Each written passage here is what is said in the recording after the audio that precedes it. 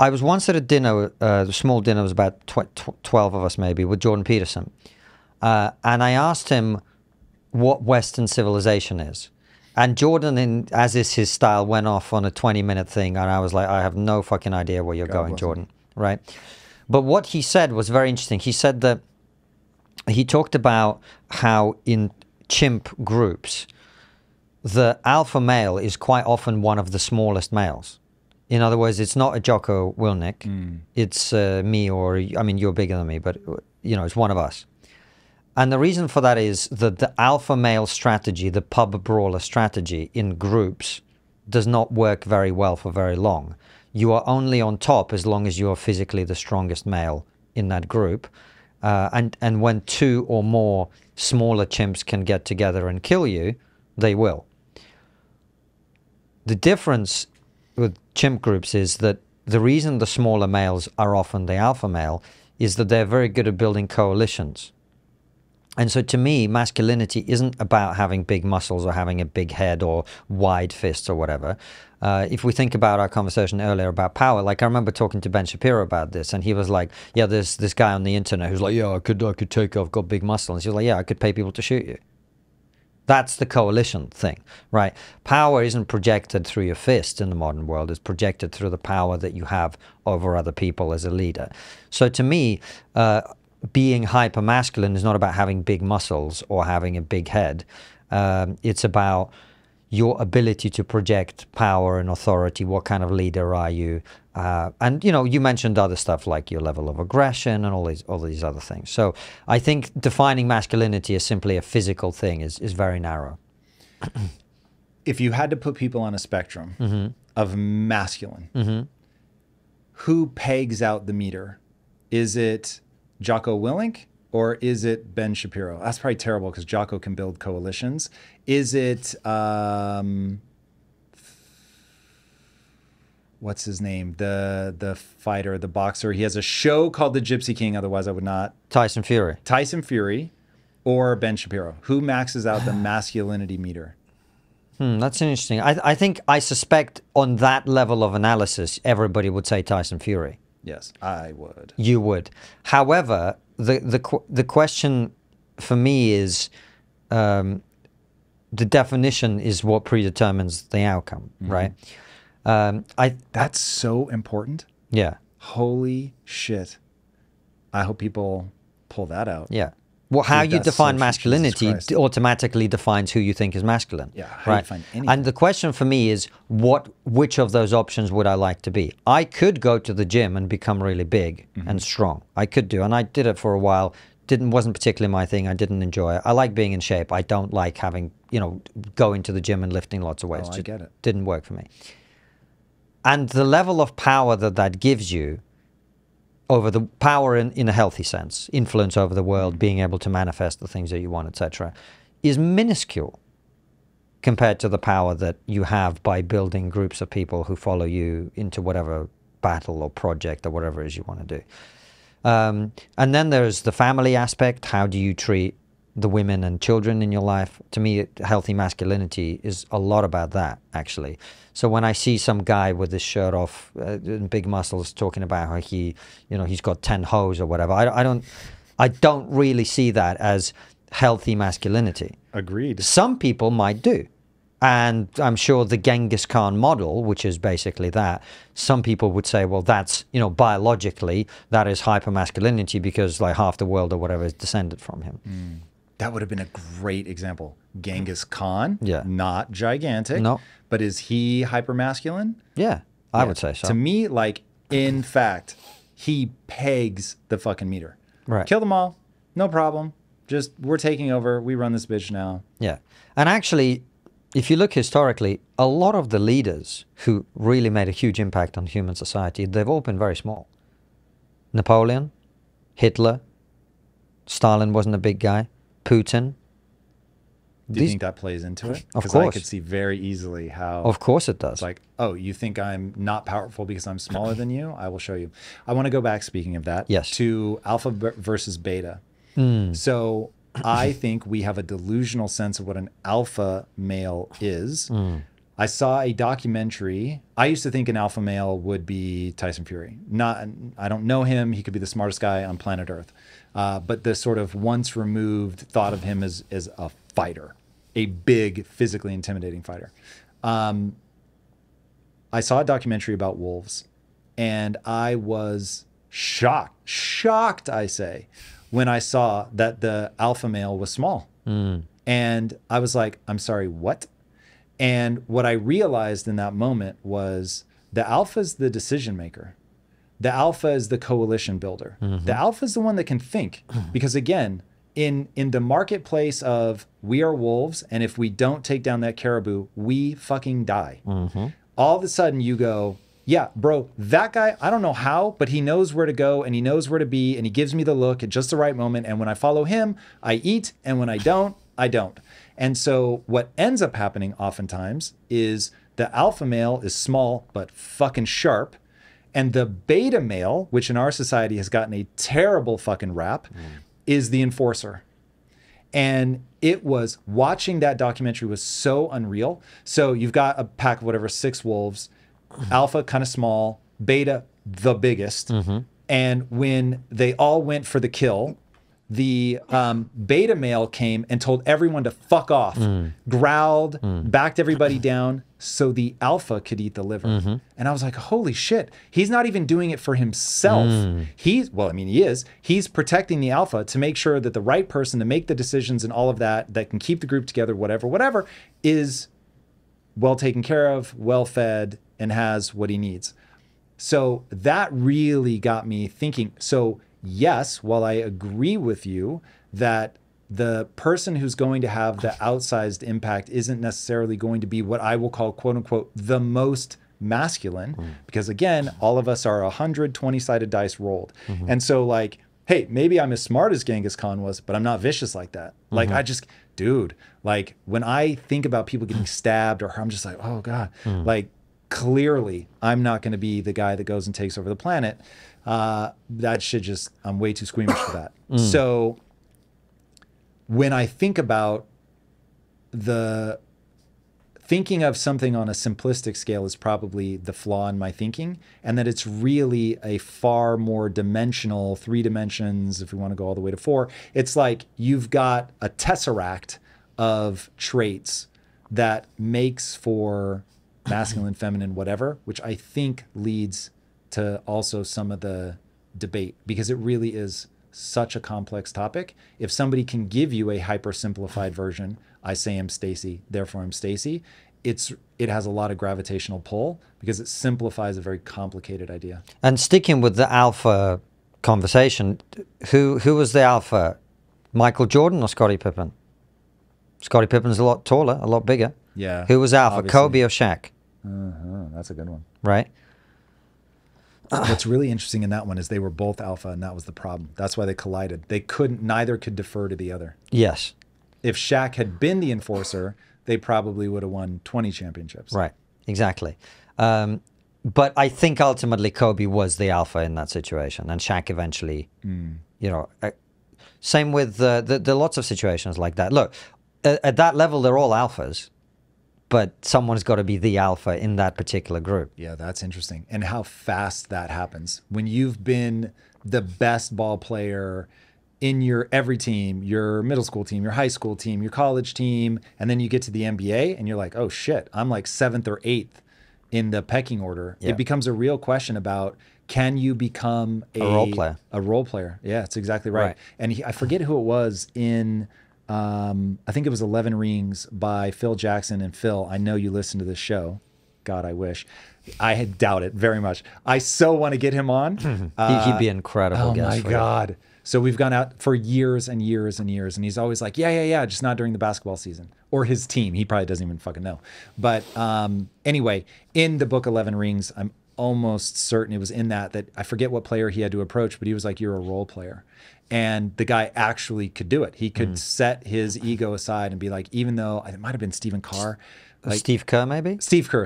Yeah, that makes sense. That even though he had to, he had always been the best of the best of the best, he was like, yeah, no, that actually makes sense. Yeah, cool. I'll do it. Yeah.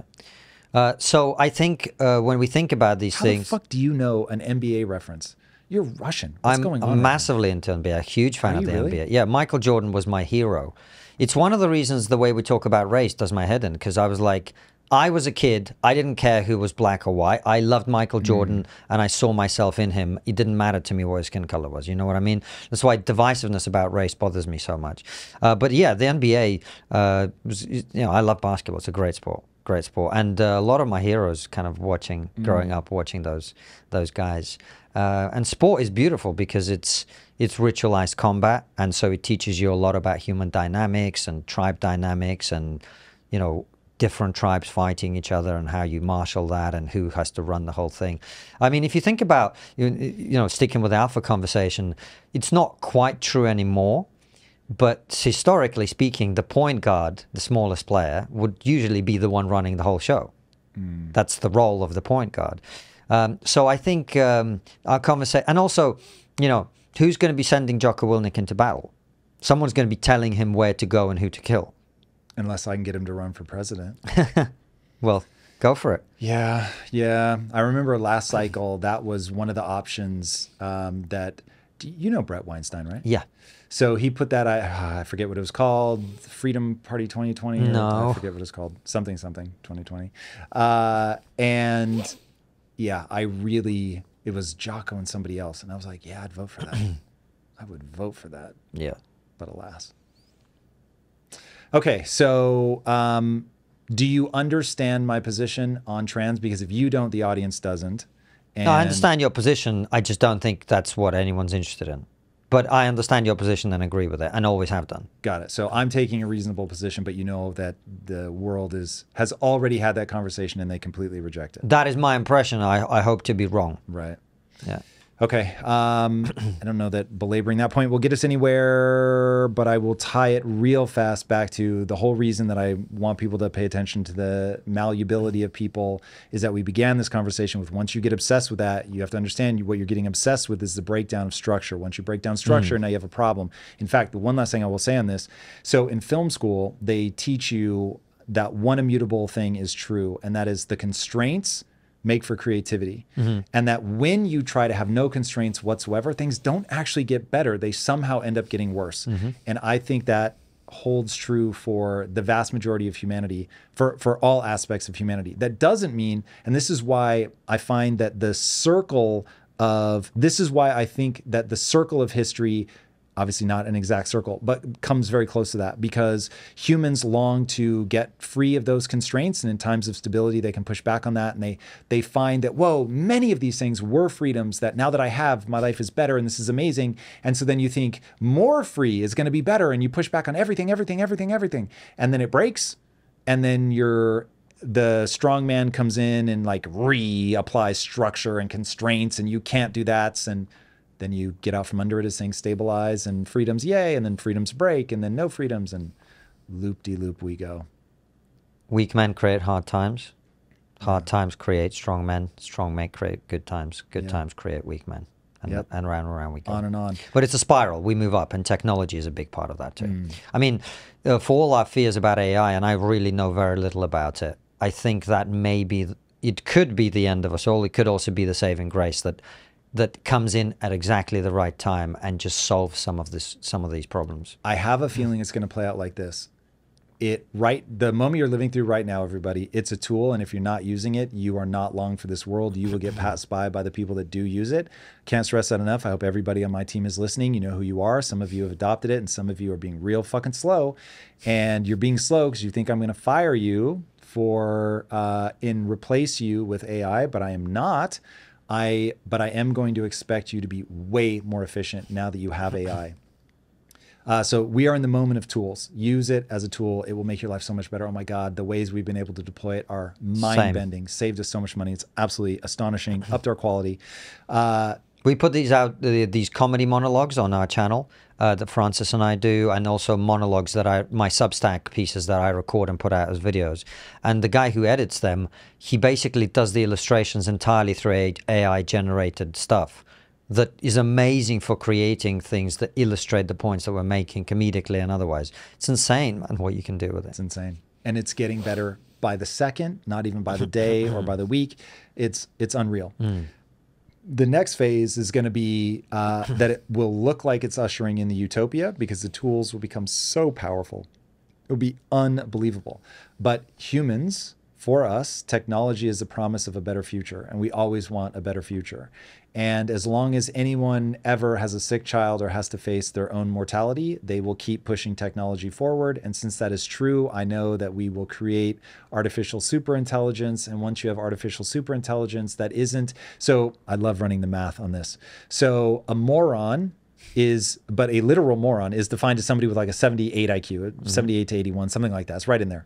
That's the literal definition of moron. Einstein was 162. So you're something like 2.3x smarter or 1.6, whatever the fucking math is. And very little. Einstein would know. Yeah, he would know, and I wouldn't, and that shows you. I'm a little too close to a moron. So it's less than 3x for sure. So artificial superintelligence is not going to be 3 times smarter than you, or 5 times, or 30 times, or 100 times, or 3,000 times, or 3 million times. It's going to be 1 billion times smarter than the other person. So if the difference between a moron and the atomic age and the person that gave us GPS and atomic weapons and atomic energy and all that is whatever less than 3 times better, what does the world look like when something is 1 billion times smarter than us? We are so inconsequential to them that if we can't align AI, we simply will accidentally cease to exist. They will, like, what does it even matter, man? Like, honestly, if there was a type of bacteria that made the Everglades like 0.00001% more productive, do we care? Does it matter? No. And so that will be humans in the grand sense of the cosmos to a super intelligence. So now I have a whole thesis around, I don't think, my whole argument hinges on one base assumption. My base assumption is that desire is not a necessary part of intelligence. If it is, and that superintelligence will want one thing over another thing, and it will move with rapidity to get that better thing, then the odds of us being aligned are effectively 0. That makes the base assumption that desire is an innate part of intelligence. If it is, then my argument doesn't work. But if it's not, then what we need to do is make sure that AI, as it developed towards superintelligence, does not care life or death for itself. Completely irrelevant.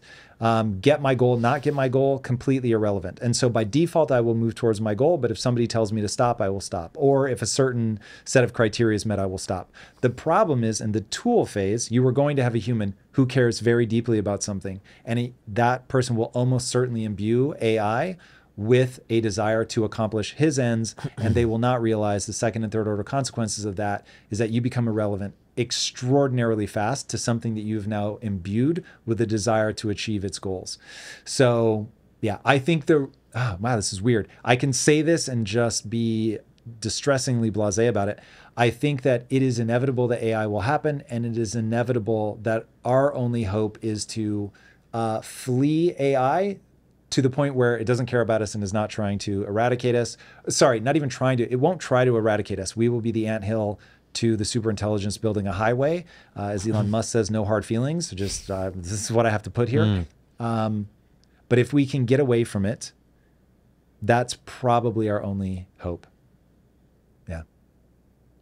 That doesn't sound that optimistic. Super dark. The weird thing is I'm like really optimistic as a default, but I think that my optimism is just me leaning into the wonderful human ability to say, I know I'm going to die, but not today, even though I might die in like 9 seconds. So it's probably something like that. But I don't see another way. Do you? I'm just counting the seconds. You have, right? You have a son. For Yes. you, this shit is real as fuck. So what do you think? Like, are you on, like, burn AI to the ground, stop building it? Is that your... Not possible. So how do you think about it? You can't Luddite this shit. It's not going to happen. Cheers to that. So the only thing you can try to do, I mean, all of the sci-fi of my youth was wrestling with this question. The 3 laws of robotics, Asimov wrote all about this. And Did you read Dune? Yes. Well, I don't remember it well. Dune but opens with, it is against the law to build a human-like intelligence. Yes. So you can't stop it, and that means we have to work with it. one way or another. How that happens, I have no idea. I'm not nearly smart enough. It's not my area of expertise. I don't understand it well. But we have never been able to suppress any technology, at least as far as I know. And so far, we have always learned to live with the technology that we've created. Now, eventually, we're going to invent one that we can't. Until then, there's no point thinking about it. I can't control that. I can't change that. All I can do is raise my son to be resilient for the world that's coming. I like that. Resilience is the punchline. It's one of a very small handful of things that people should optimize their life for if they're going to achieve fulfillment, which is really what I'm trying to help people do. Give me resilience. What is it? So we define power, define resilience. Most people spend their entire life trying to get other people to not fuck with them. And the answer is not to get other people not to fuck with you, is to become unfuckable with. That's what you're trying to get to, where you are who you are and the world sort of flaps around you and you are going to your goal undeterred by whatever else happens because you know where you're going. And resilience is the ability to deal with failure, to pick yourself back up when things go wrong.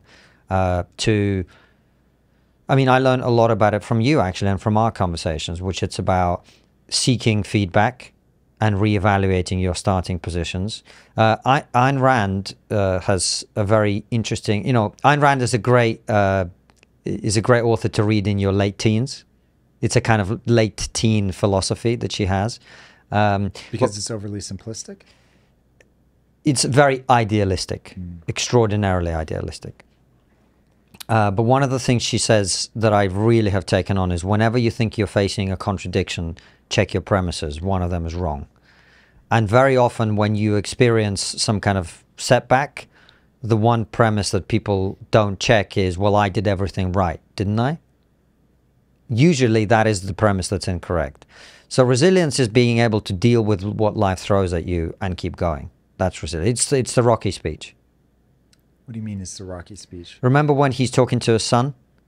No. And he says life... Is this Rocky 3? I can't remember which Rocky it is, but he's talking to his son in the street. And he says life will beat you down no matter how hard you are. But the question is, can you keep going? That's resilience. That's so good. I love that shit. I love that. Boys and girls, get hard. Get tough. I think resilience, I want to separate resilience and anti-fragility. But for a second, I just want to talk about resilience and Rocky 4, which I do remember. In Rocky 4. Is that the one with Ivan Drago? Yes. Oh, yes. The sexiest of them all. Was so incredible. Oh, that's right, because you're the bad Russian. But it was... I will concede he was hyper-masculine. He was hyper-masculine. Dolph Lundgren, especially in that movie. Whoo! But there was that whole idea of, I will break you. And he just was literally beating the shit out of Rocky. And the cool thing about Rocky is he's always the underdog. He always had to fight back. And he could just take a beating and he just kept going. And I teach something called Impact Theory University. And I had a student today asking me, and I started laughing. And he was saying, I'm trying so hard and I just feel like I'm constantly hitting a wall. And he was like having this just like emotional turmoil. And I'm laughing. And I thought about like doing the laugh emoji in the Zoom call. And I thought he's not going to understand what I mean by that. And the reason that I was laughing is, that's what comes for all of us. My days feel exactly the same. I feel like I'm battering my head into a wall. I am failing at most of the things that I try. I'm running test after test after test after test. And I don't know if you feel a sense of ownership over Churchill because you're adopted British, but dude, Churchill, I know he's controversial. I love him. And one of my favorite quotes from him is, success is the ability to go from failure to failure without a loss of enthusiasm.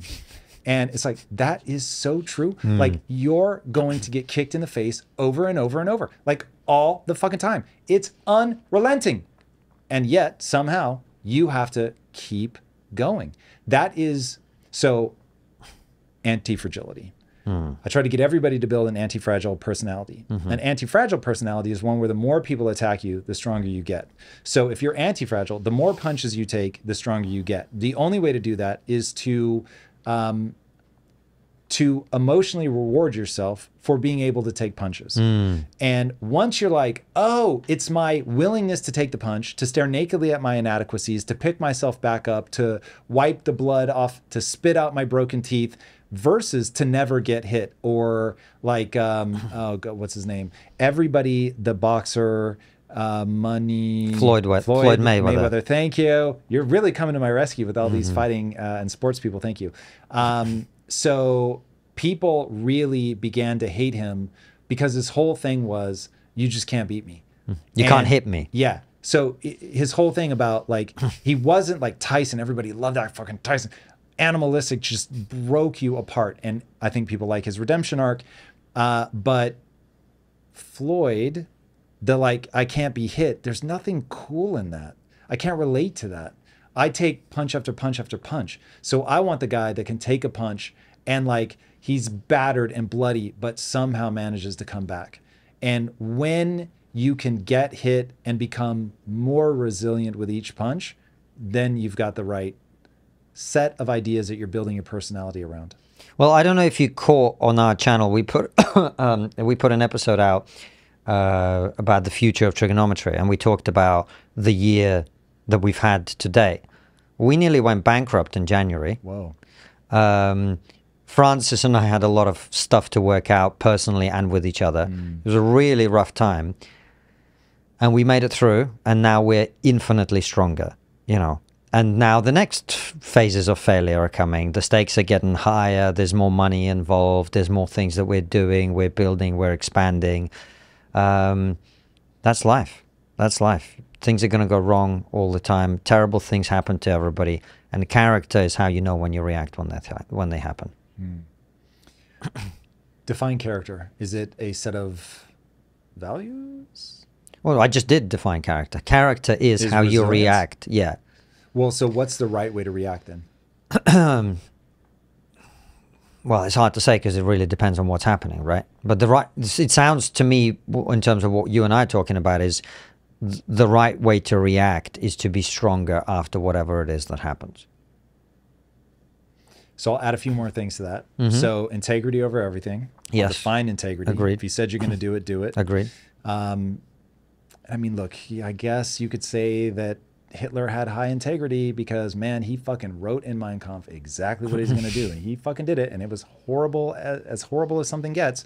But I'll stick by that definition. You say terrible people can have integrity. Osama bin Laden had incredible integrity. Yeah.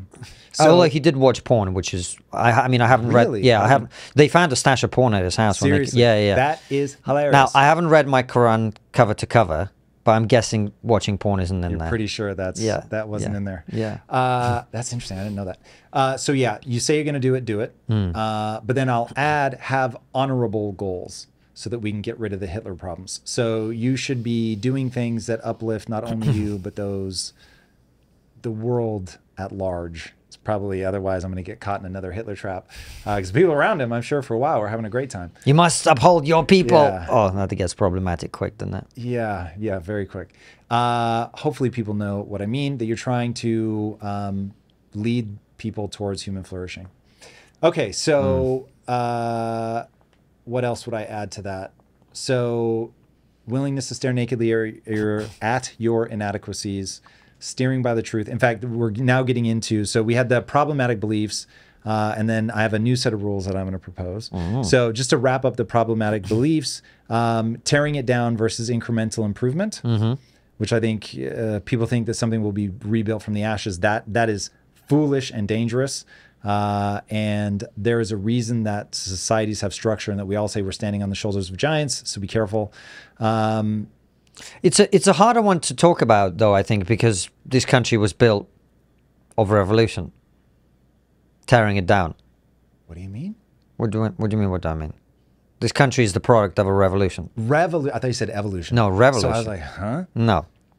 Ooh, okay. So I would posit that it was built on revolution, but it was not built on tearing everything down. And in fact, there's a reason that Churchill rightly said that America, even though America had displaced, I mean, he was born in the 1800s. So he was like, not that far removed from England was really the shit. And he certainly was at the height of the British Empire, was there as it declined. And he was like, America is sort of the rightful heir of this set of ideas that should not be owned by any one country. And I always thought that was, for all of the horrible things, I think that that's the right way to think about it. And I think that America really pushed back at a time of like, hey, you say these are your ideals, but you're not living up to them. And so not only are we going to try to live up to them, we're going to try to improve upon them. And so it does feel to me like America is standing on the shoulders of the British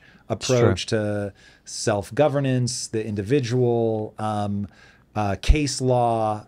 We're going to get to the edges of my understanding of it very the fast, French and Russian revolutions were a lot more revolutionary. I agree. Yeah. I agree. So don't tear everything down. Yeah, one ought to be very careful about throwing the baby out with the bathwater. We've touched on masculinity, so I won't beat it to death, but masculinity and aggression viewed as toxic, because if we have any entrepreneurs out there, I would just like to say, I was asked by an online coach if they needed to build their own app in order to launch their business. I told them what I'm telling you now. Focus on what you're great at and leave the tech to online tool builders like Kajabi. With their all-in-one platform, it's easy to turn your skills, passions, and experiences into online courses, membership sites, podcasts, communities, coaching, and more. And you get to keep 100% of your revenue because everything is owned and controlled by you. Kajabi also has robust analytics, easy payment options, email marketing tools, and customizable website templates all built in. And right now, Kajabi is offering a free 30-day trial to start your business if you go to kajabi.com/impact theory. That's kajabi.com/impact theory. Kajabi.com/impact theory, and join the creators and entrepreneurs who have made over $6 billion. As in the immortal words of my high school cheer squad, be aggressive, be aggressive. You need to be aggressive. That doesn't mean to drop integrity. It doesn't mean to be unethical. It means to be aggressive. You need to be aggressive. Fiscal irresponsibility is probably, my audience will love to hear me talk about that because that's economy, but probably a different interview. I mean, sure, but that is something I've been talking about. I've been talking more. I've not seen your interviews on the economy. What you got for me? Well, I don't think it's going to be anything new. But I've been saying, I love old, since 2008, like, we've emptied the medicine cupboard and we are not ready for the next one. In fact, this is how the cycle of spending and borrowing has always worked historically. You create a surplus in times of peace, war comes, you spend that surplus, you accumulate debt, then you pay it off and you build up a surplus in times of peace again. We don't have wars as much, although we do. But, you know, pandemic, financial crisis, these things always come along. And you have, I mean, it's kind of basic economics, basic household situation. And then somebody comes along and goes, oh, we've got this cool new thing called modern monetary theory, which is basically just code for we can print as much money as we want. Well, that runs out fast. And eventually reality, you know, you and I have always talked about the clash with reality. And by the way, people don't realize this, but it's one of the main complaints that the Chinese and the Russians and the others have about Western behavior. It's not just territorial or in any other way.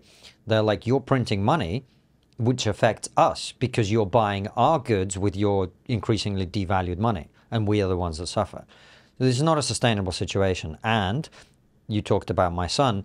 We are borrowing money to spend on things we can't afford and indebting our grandchildren who are not yet born. It is immoral, it is financially irresponsible, and it's going to lead to disaster if we don't stop it. Yeah, this is where the set of ideas that we pass along culturally becomes so critically important, but also, since I don't think there is a way to stop it. And I certainly invite anybody to show me that I'm wrong. But the approach that I took to preparing for this episode was recognizing that, look, empires are going to collapse. Look, the collapse of the U.S. is inevitable. Now, whether it happens in the next 5 years, 50 years, 500 years, that I don't know. Historically, it's probably in the 50 to 100 year range. It'll happen slowly enough that for the most part, like, if you're alive, you're able to take advantage of it, but you have to understand the game. And so one of the things, because again, I think at the individual level, one of the things you have to understand is you have to re-up your context.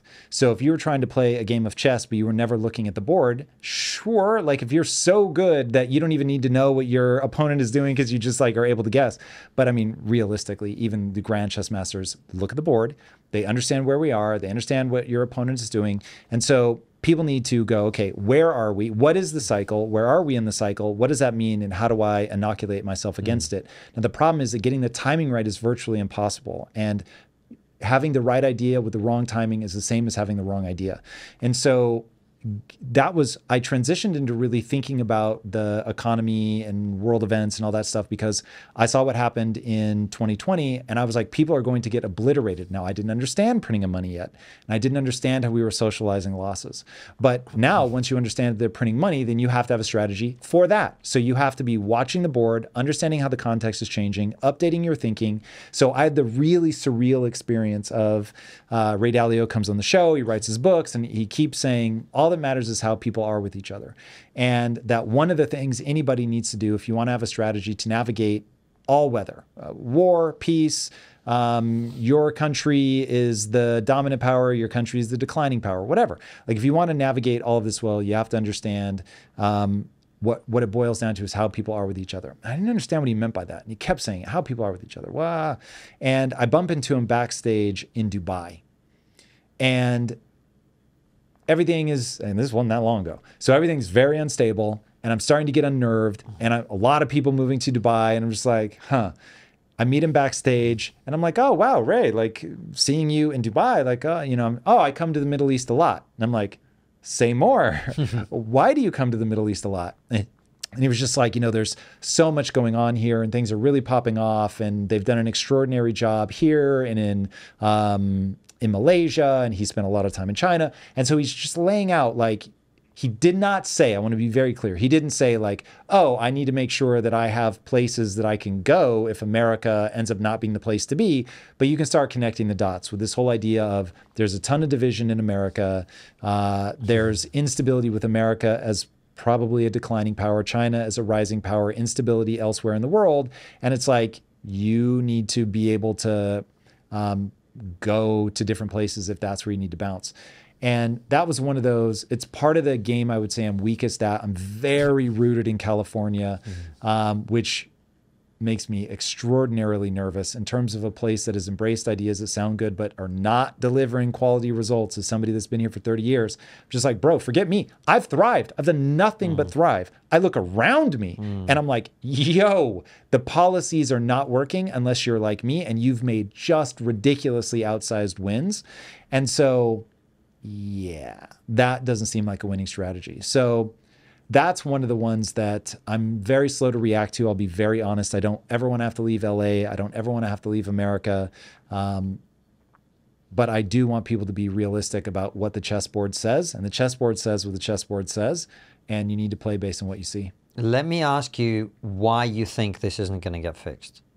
Okay, so... Because I have a theory on that, but I want to hear yours. All right, so I think that humans are the way humans are.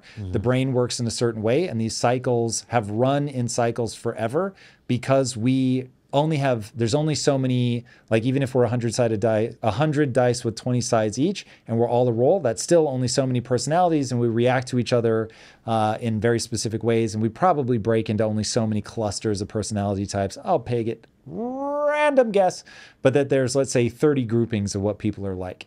And so it's like, okay, well, those 30 people are only going to react in so many different ways. Then there's only so many possible economy static, economy rising, economy declining, war, stability, lost war, won war. Like there's only so many situations. And so this really does become pretty predictable. Ray Dalio, again, has broken it down into 6 phases that's tied to the debt cycle or the business cycle. And as you start walking through it, it's like, yeah, they're not identical for sure, but it's pretty predictable. So he did this whole breakdown of the last 500 years he looked at really closely. And then he looked at a much higher level, I think like the last 2,000 years. So he was like, yeah, it just repeats over and over and over. And when I look at, it's the same thing that I feel with AI. I just look at what humans are like. And when the group starts overtaking individual think, it only ends in one way, and that's violence. And there's, I think, out of the last 8 times that we've been declining power, rising power, debt, like all the things that are true right now, 6 of the 8 times it's ended in war. And so it doesn't always end in war, but most of the time. But what is the mechanism by which people refuse to address that problem? Why is it? What are the incentive structures? Do you remember? The incentive structure is, I want my life to be prosperous right now. I'm going to elect anyone that promises me that things will be prosperous. The way that they do that is debt and printing money. You can only take on so much debt and print so much money before something happens. It's typically a pandemic or war, and that breaks the back. Like you said, the medicine cabinet's empty and we got sick again. So we have no money remaining because we've been spending in foreign wars and printing our way out of 2008, printing our way out of COVID. And so now it's like, okay, so I'm going to make a hypothesis. I'm not the thinker to listen to on this. I just want people to understand how I approach novel problems. So I'm looking at this moment and I say, okay, what I understand about things is when you print money too much, you just increase inflation. That when we added $1 trillion of debt in a month. In a month, dude, we only have $33 trillion in debt. So like if you're adding that in a month, like this is bad. And this is times of like everything's okay, but we're sending billions of dollars in aid to foreign wars. We just had another war pop off with another ally. Like, what are we going to do? I have no idea what we're going to do, but I start looking at that and I'm like, if I hate America and I'm just looking at the chessboard and I'm playing to win, and let's say China is the most logical example, and I'm looking at that and I'm like, I'm playing to win. I see a weakness in here. And P.S., most of the war is always going to be fought surreptitiously. So I'm going to start doing my road and belt, or belt and suspenders, whatever the fuck it's called. Belt and road. Belt and road. Thank you. So I'm going around. Belt I'm investing. Suspenders is a whole different thing. Different thing. I'm going around and I'm investing in all these different countries to make sure that I have allies that want to work with me, that are basically invested in my policies, my influence in the region. And look, of course, China has its own problems, and as an American, I'm counting on that, hobbling them enough that it sort of everything balances out, and that there isn't some runaway train where everything's great for China and we're too weak. But that's the power dynamic. So I'm looking at that and I'm thinking, if China takes a stance on Israel-Palestine, I'm going to be very curious to see what the posture is. And again, if I can believe what I saw on X today, their stance is that Israel has gone too far and this is no longer defense. That can be read. Again, I'm not the person to go listen to Ian Bremmer. He's going to be a far wiser voice on all this than I am, or Ray Dalio for that matter. But I'm going to guess that it's playing out something like this. That's a shot across the bow for America to say, hey, America, not the thing to back. We think they need to back off. If you keep saying, yeah, they should be defending themselves, then, okay, one, we think that you're overextending. We're letting you know how we think about this. We're watching to see how far that goes, how tied up in that you goes, what other areas in the region pop off. If obviously Iran, I think, made a public statement where they're like, we don't want to see this go anywhere, which would be awesome. But like this is the chessboard. So China wants to see how tangled does America get into that. They're obviously not for Israel going any harder.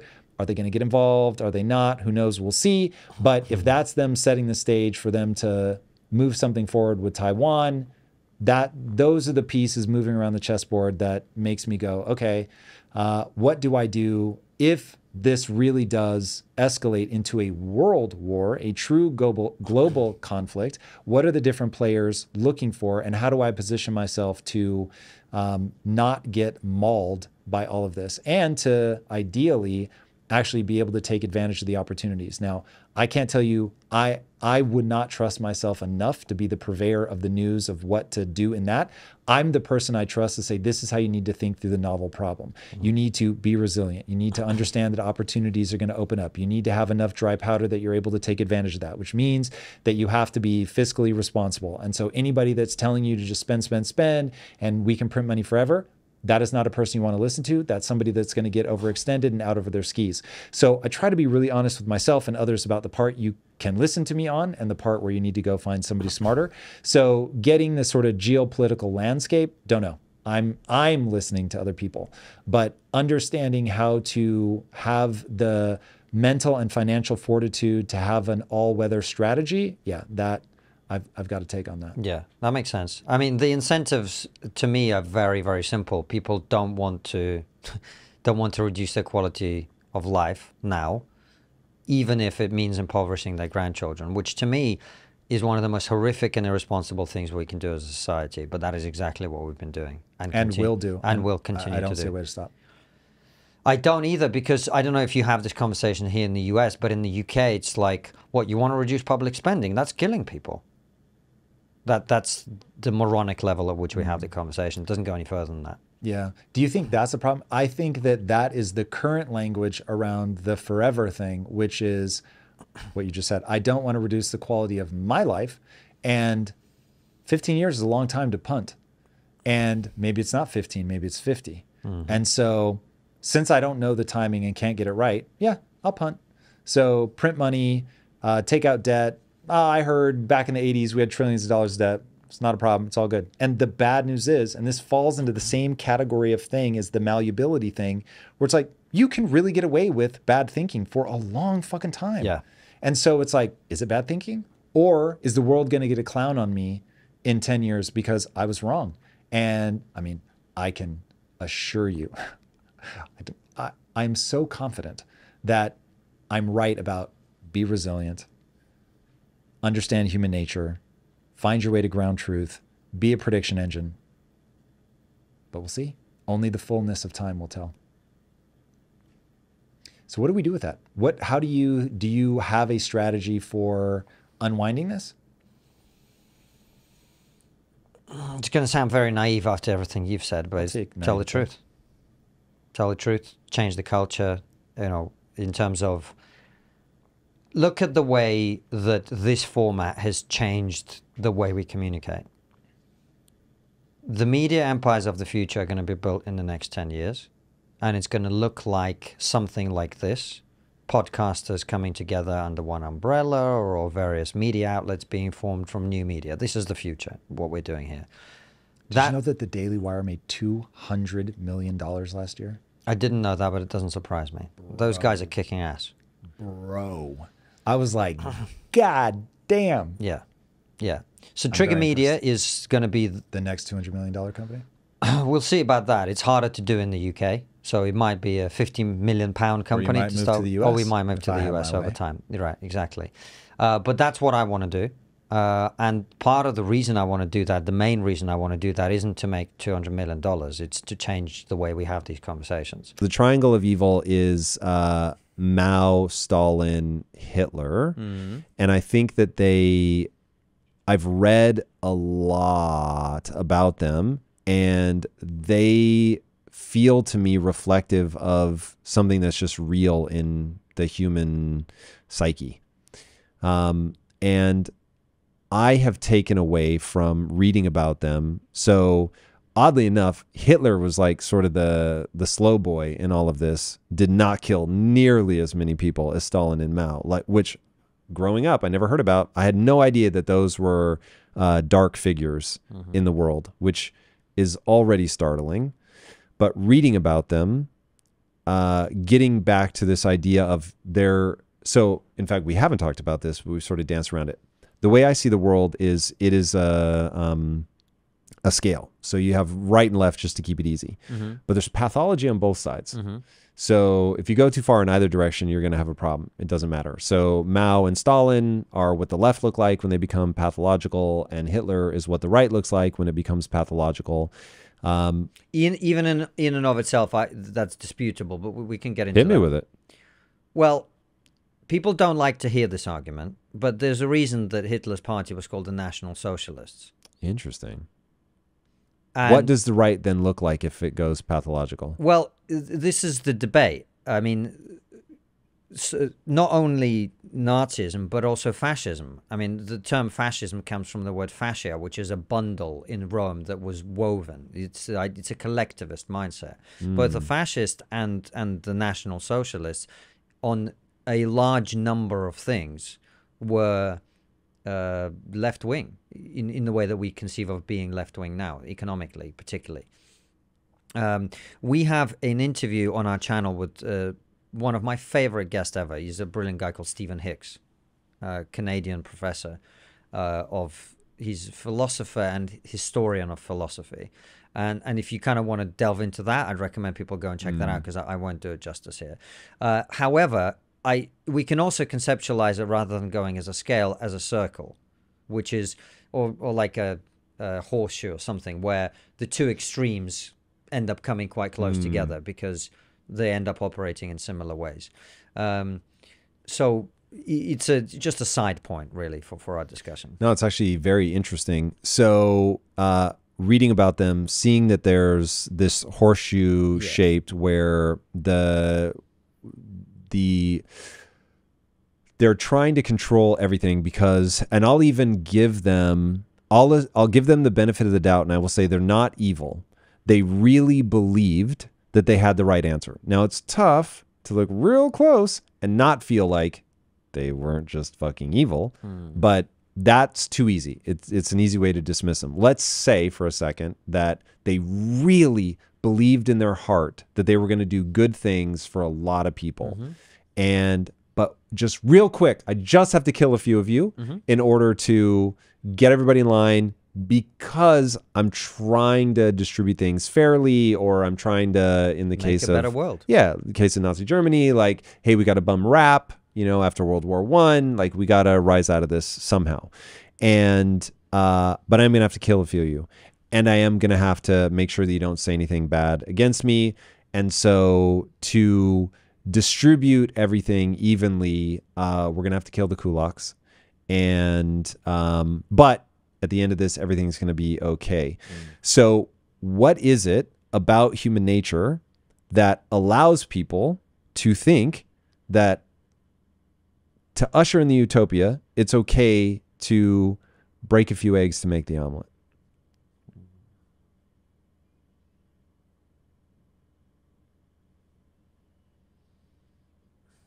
I don't know is the honest answer. I think we talked a little bit about collectivism before, and I think that's a big part of the answer to your question. Collectivism is an ideology that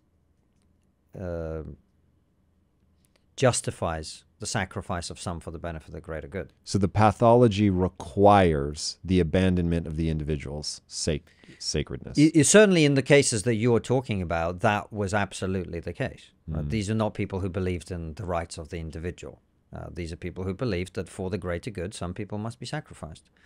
And who knows? I mean, one of the difficult parts of this conversation is, can you run a country like Russia on a Western liberal mindset? This is a big debate among geopoliticians. Because the people just won't take to it. It's not so much about the people. It's a pretty fucking hard country to survive in. It's cold. It's remote.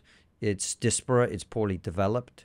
Can you really make that country exist without authoritarianism? It's a legitimate question, actually. Why would it need authoritarianism? I thought you were going to say you would need collectivism. Well, it's both. So you can't have one without the other. So you need a totalitarian leader to have a collectivist state. Is potentially a way of looking at this issue.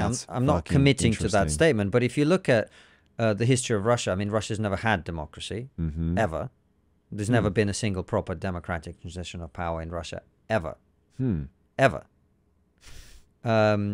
It's not the case. There are different ways of conceiving of it. A lot of geopolitical thinkers talk about different types of civilizations, and British and American civilizations. Like this is actually something I have a couple of pieces on my Substack about this. Breaking down the philosophy of a guy called Alexander Dugin, who's called, they call him Putin's brain. Now, how influential he is in the Kremlin, we don't know exactly, but I break down some of the basic arguments, and the argument is that countries like Britain and America, they're civilizations of the sea. They're trading nations, they're commercial nations. They use the power of their navy, historically speaking, like the British Empire and today the United States, to influence and interact with other countries. Whereas, and this goes back historically, Carthage was a civilization of the sea. This was a trading nation, and they stood in opposition to the Roman Empire, which is a civilization of the land, to the Chinese and the Russian empires today, which are civilizations of the land.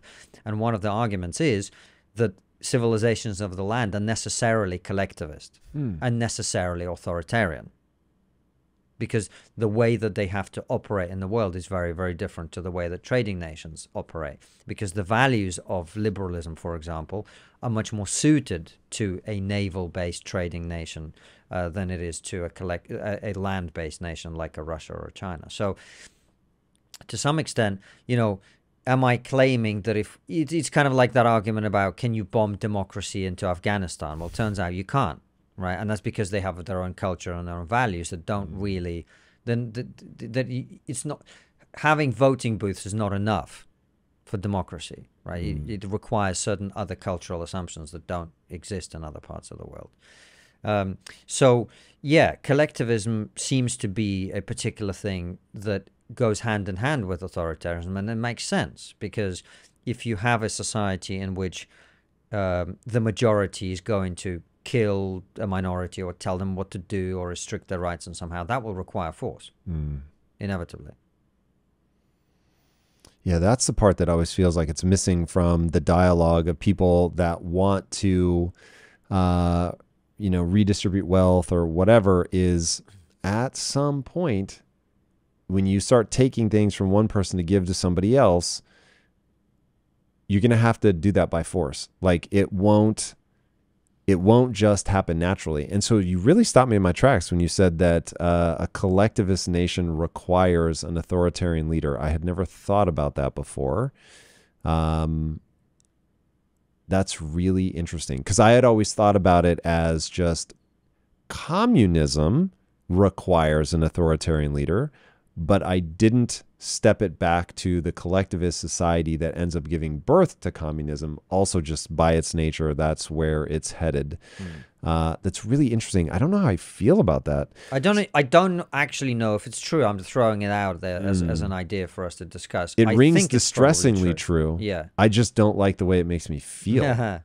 So so the reason that I call this a triangle of evil is because reading about it was really eye-opening. So I grew up in Tacoma, Washington, not particularly educated on this kind of stuff, then went straight into business as a way to have enough resources to tell my stories. And so maybe when a lot of other people were waking up to what the world is like, I was not. And so I discovered this when I started reading about history. And when you read about history, you start to see the patterns that people are talking about. And you're like, whoa, like this stuff really does repeat. Like this becomes really predictable, which is why it feels like talking about culture is important, because whatever happens to the culture is really going to have profound impacts on the individual, my bias again, and how they either can thrive or not thrive.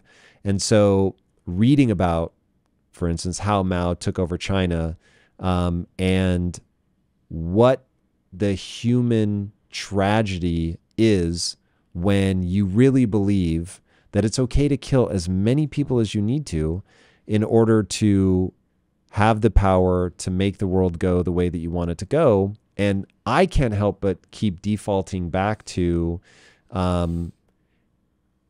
if you know what your goal is, and you know the experiment that you're going to run, and you can look at the outcome of this, it's like, hey, this is predictable, that if you try to do communism, like because everyone keeps going, well, communism hasn't really been tried, or socialism hasn't really been tried. It's like, but you can run it even as a thought experiment. So even if I grant you, okay, these were all imperfect, the thought experiment should lead you to realize it can't be done perfectly. Like it's not possible, because you're asking every single person to willingly give things up on an equal basis. And when you interface with the world in any capacity, you very quickly realize it's just impossible to get everybody to think the same. And so my read on this is that evolution guaranteed that people don't think the same, that it wants that dynamic tension that we were talking about before. What do you, like, as somebody that grew up in the USSR, what do you say to people that are like, oh, it's never really been tried and we just need to get it right? You know, in some ways, I almost don't think there's any point in saying anything, because I don't think they're coming from the same place that you come from when you're talking about these things. You come at it from the point of view of, what is my goal? How am I going to get there? I don't think the people who advocate for, you know, fairly extreme forms of socialism or communism or social democracy, as they call it, but often it's really a disguise for their views. I don't think they're coming at it from the point of view of a goal. I think they're coming at it from a point of view of dissatisfaction with the status quo. And people who start revolutions are operating almost always on that basis. How often are you checking your credit score, afraid of identity theft or account breaches? We all use the internet every single day for important things like personal banking and remote work, so why not protect yourself with our sponsor, Aura? Aura is an all-in-one cybersecurity service that keeps you safe online. Aura identifies data brokers exposing your info and submits opt-out requests on your behalf. Aura also monitors your credit, tracks your passwords for data breaches, and secures your online activity with VPN and anti-malware protection. You can try Aura for free for 2 weeks by clicking the link in the description or scanning the QR code. It's not about, you know, I was driving past a shop and I saw a better table. I'll go and buy that table. It's like, this table is so bad, let's throw it out and then we'll find something, right? I think that tends to be how people think about it. And, you know, the thing I always say to people in the West, you talk about the inevitability of it all. As you know, I talk about this in the book. My grandmother, she's not my biological grandmother, but she was my grandfather's second wife, and I always called her my grandmother. She was born in a gulag. She was there because her parents, who weren't married or didn't know each other at the time, had been sent there, both losing their other spouses in the process. Oof. And they met there, and she was born in this camp. And what happened once you were released from the camps was you were not allowed to live within a very long distance of the major cities in the USSR. You essentially became like a third-class citizen. And what happened was most of the former prisoners of these camps ended up settling in areas and small towns nearby, where they lived together with the local small minority of the local native population, various sort of tribes that had been living there for centuries, and the former guards from the very same camps that these prisoners had been in. In 1953, when Joseph Stalin died, my grandmother and her family, they were living in a tiny flat, tiny apartment. Across the landing, there was another apartment, which was a family where the man was one of the guards in one of the camps. Jesus. Living across like this. And my grandmother tells the story how that guy's mother, if the kids misbehaved, she would say to them, you know, when your parents get sent back to the camp, Jesus, you're going to get kicked out and we're going to get your apartment as well. Wow. Now, 1953, Joseph Stalin dies. And my grandmother told me that there was a spate of suicides among these former guards. Whoa. Because what they were doing was finally revealed for what it was. These people truly believed. They truly believed that they were beating these people and torturing these people and killing these people for the greater good, because that's what they were told. And so what I say to people in the West always is, do not be a useful idiot. Do not violate your own moral standards and your own moral rules for the sake of the greater good. There is no greater good than your own moral standards. There is no greater good than that. Do you know, in fact you do because you've read the book, but most people have no idea how the USSR got a nuclear bomb. It was given to them by Soviet sympathizers in the West. And that is why Joseph Stalin, a man who killed millions of his own people, ended up having a nuclear weapon and was able, therefore, to threaten and challenge the West. And that's how you end up with a Cold War. Because people in the West, some of them, were so enamored with their own vision of utopia that they would give the most destructive weapon in the history of the world to one of the most evil men in the 20th century, because they believed in this collectivist vision, and they were useful idiots. Do not be a useful idiot. Do not violate your own moral code for anyone, for anything. That's what I say to people in the West. How do you come up with a moral code? Well, you're going all Jordan Peterson on me, because when he had me on his podcast, we had a 3-hour conversation about God. I listened to it, yeah. Yeah, and it was difficult because the flippant and obvious answer is, it's what I learned from my parents, it's what I learned from the books I read, it's from I learned from the society in which I lived, from the movies I watched, and the residual the residual thing that I got out of that.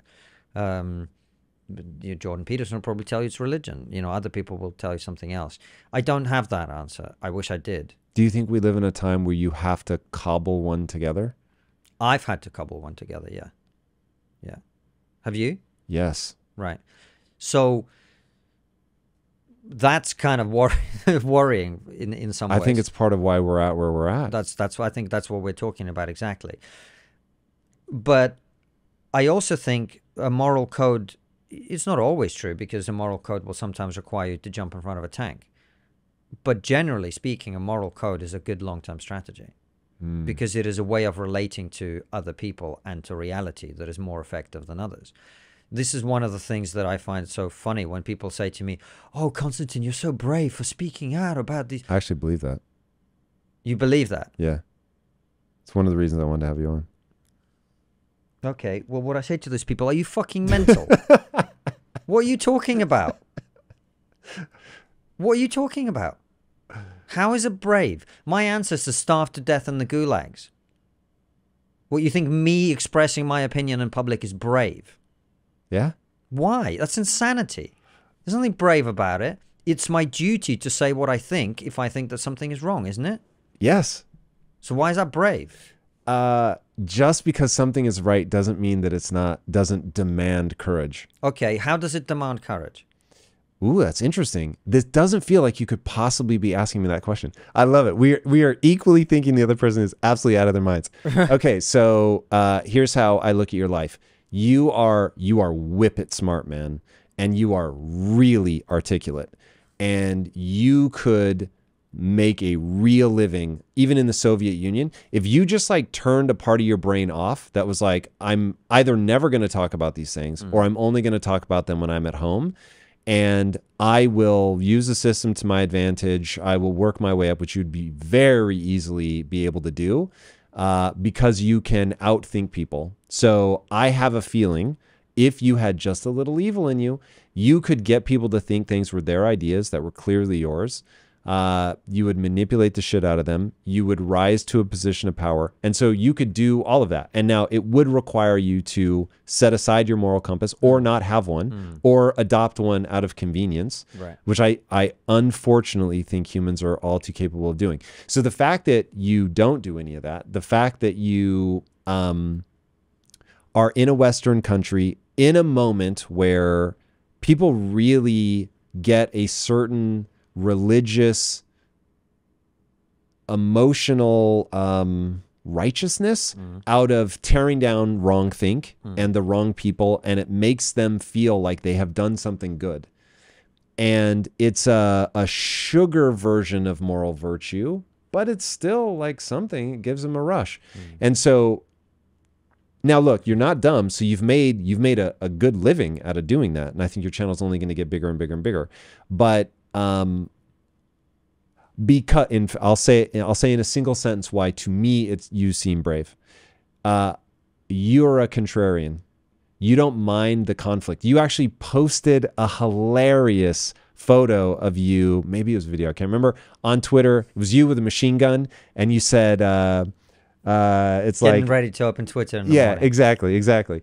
And I was like, that's fucking hilarious. And then, yeah, I'm not going to do that because I hate that. And my audience, and this may not seem as weird to you because this is the only time we sat down across from each other. My audience is going to find this episode very weird. Oh, are they? I've never done an episode like this ever. Have you not? Never. Oh, wow. So, Mate, you should have told me. I would have gone easy on them. no, this is great. I love it. Like I will. I would have lit a candle, you No, I know, appreciate that. did a little stroking, you know. It's very kind. No need. But it's so anyway, when I see people that are just completely unafraid to roll up to Twitter with the machine gun in hand, I'm like, all right, you say what you believe in, you're standing for something. I think But it's what amazing. should I be afraid of? This is what I don't understand. What is it that I'm supposed to be afraid of? A bunch of people I don't know and don't respect on a social media platform where they don't even show their face or name saying things about me? No, you should fear what's happening to Jordan Peterson. He said he's in the middle of 10 lawsuits. As somebody that's been in the middle of lawsuits, let me tell you what a toll they take on you.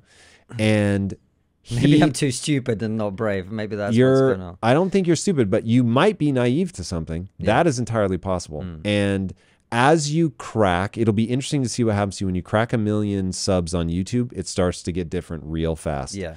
And what's happening with Jordan, where he's with the whole Bill C-16, which I can think of no hotter, like that's the nuclear core. And he came to prominence by latching on to the nuclear core. And he has said in his very Jordan Peterson way that if you arrest me, I will, if you give me a fine, I will refuse to pay it. If you put me in jail, I will go on a hunger strike. And I actually think he means it. I think he's so fucking stubborn that he actually will. And in the Gulag Archipelago, there's a great section from Solzhenitsyn where he says, it's really interesting. People come in, you get tortured, everybody breaks. Actually, that's not true. Not everybody breaks. And the people that are so ideologically like convicted, they will let you kill them, and they're all women. And I was like, that is fucking hilarious. Going back to what you were saying about men and women being different. And I just thought, that's my wife. And that's Jordan Peterson, which he has said, I have a more feminine temperament. Like he just will get something in his head, and it apparently, no matter the amount of pain that rains down on that man, he just keeps going. And that doesn't look fun to me. His life does not look fun to me. But I believe, you know, Jordan isn't perfect. He's a man. Clearly. And by the way, I think he's amazing. So do but I. Holy shit, does he sometimes say things? And I'm like, Jordan, are you trying to make your life suck? Like, that's a really dumb way to say that. But if we come back to the very beginning of our conversation, which is about meaning and fulfillment, I couldn't be fulfilled using my whatever. You're very kind about my intelligence and everything else, using that for things that I fundamentally, I think, are wrong. Right? So that reads as brave. P.S. Well, no, what that reads as is not having a choice. Doesn't read as brave to you. I get that. I hear you. But I don't have a choice. Bravery is when you're like, well, I could do this, or I could do that. I'll do this.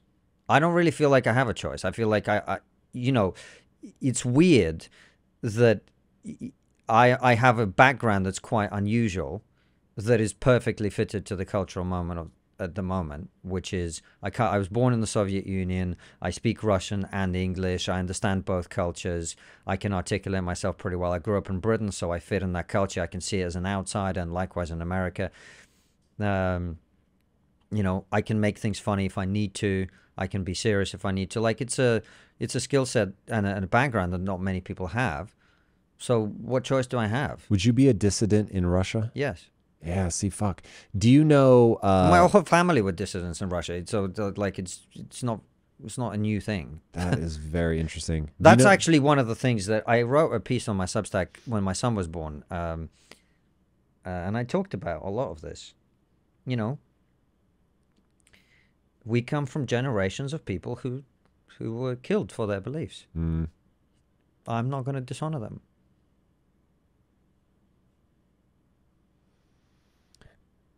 I'll say it again. From where I'm sitting, that's brave. I want to think that I would be as tough. I don't know if I'd be a dissident in Russia. That's just the honest answer. And it doesn't make me feel good about myself. And the story I will tell myself tonight is going to be that I would work in the underground, but I wouldn't be, I think her name is Nadia from Pussy Riot. No fucking way. And I have met her and had her to the house, and I was just like, what the fuck were you doing? Like, that was my impulse. It was just like, they kill people for doing that. So yeah, I am terrified that I could ever become the useful idiot. I am terrified that I will get tested by life and come out a coward. So the whole reason that I have changed the tenor of my show over the last 3 years is to not feel like a coward. But I don't know that I'd be a dissident in Russia. I don't know that I would. You know what? I think the truth is that nobody does. You don't know who you are until you're in that moment.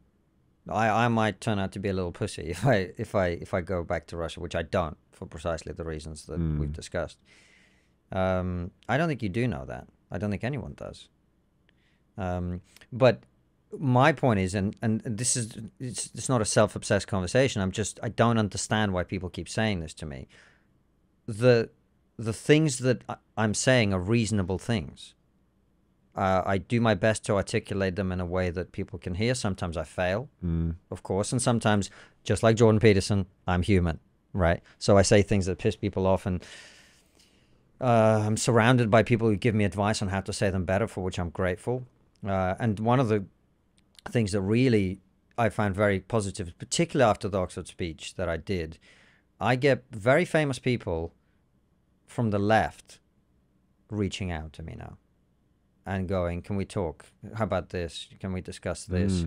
Giving me advice too, and going, look, if you want to, we can see that in your speech you were trying to reach the other side. Well, if you do, here's a way that you might want to phrase this, right? I see that as reassurance. I see that as a sign of that I'm doing the right thing. But I don't really understand what this is that I'm supposed to fear. Okay, I don't know why Jordan is in 10 lawsuits, but do I think that I need to be? Probably not, I haven't made a massive living out of trigonometry. It's just something that pays the bills at the moment. It will get to a point where, it's massive. I look forward to that moment. I see already in the last few months what happens as you grow. The words you say matter more. People take them more literally, more seriously, and you have to... But it's an exciting challenge, isn't it? And, I remember it's a moment that stuck with me when I was a kid. I went to a boarding school, and so we rarely encountered the parents of the other kids. Well, one time I was watching a rugby game that my friend was playing in, and his dad was on the sideline. And we were talking about a game, an international rugby game that had happened a few days ago. And somebody said to him, well, there was this player, he took the final kick. Imagine that pressure. Wow, that's got to be hard.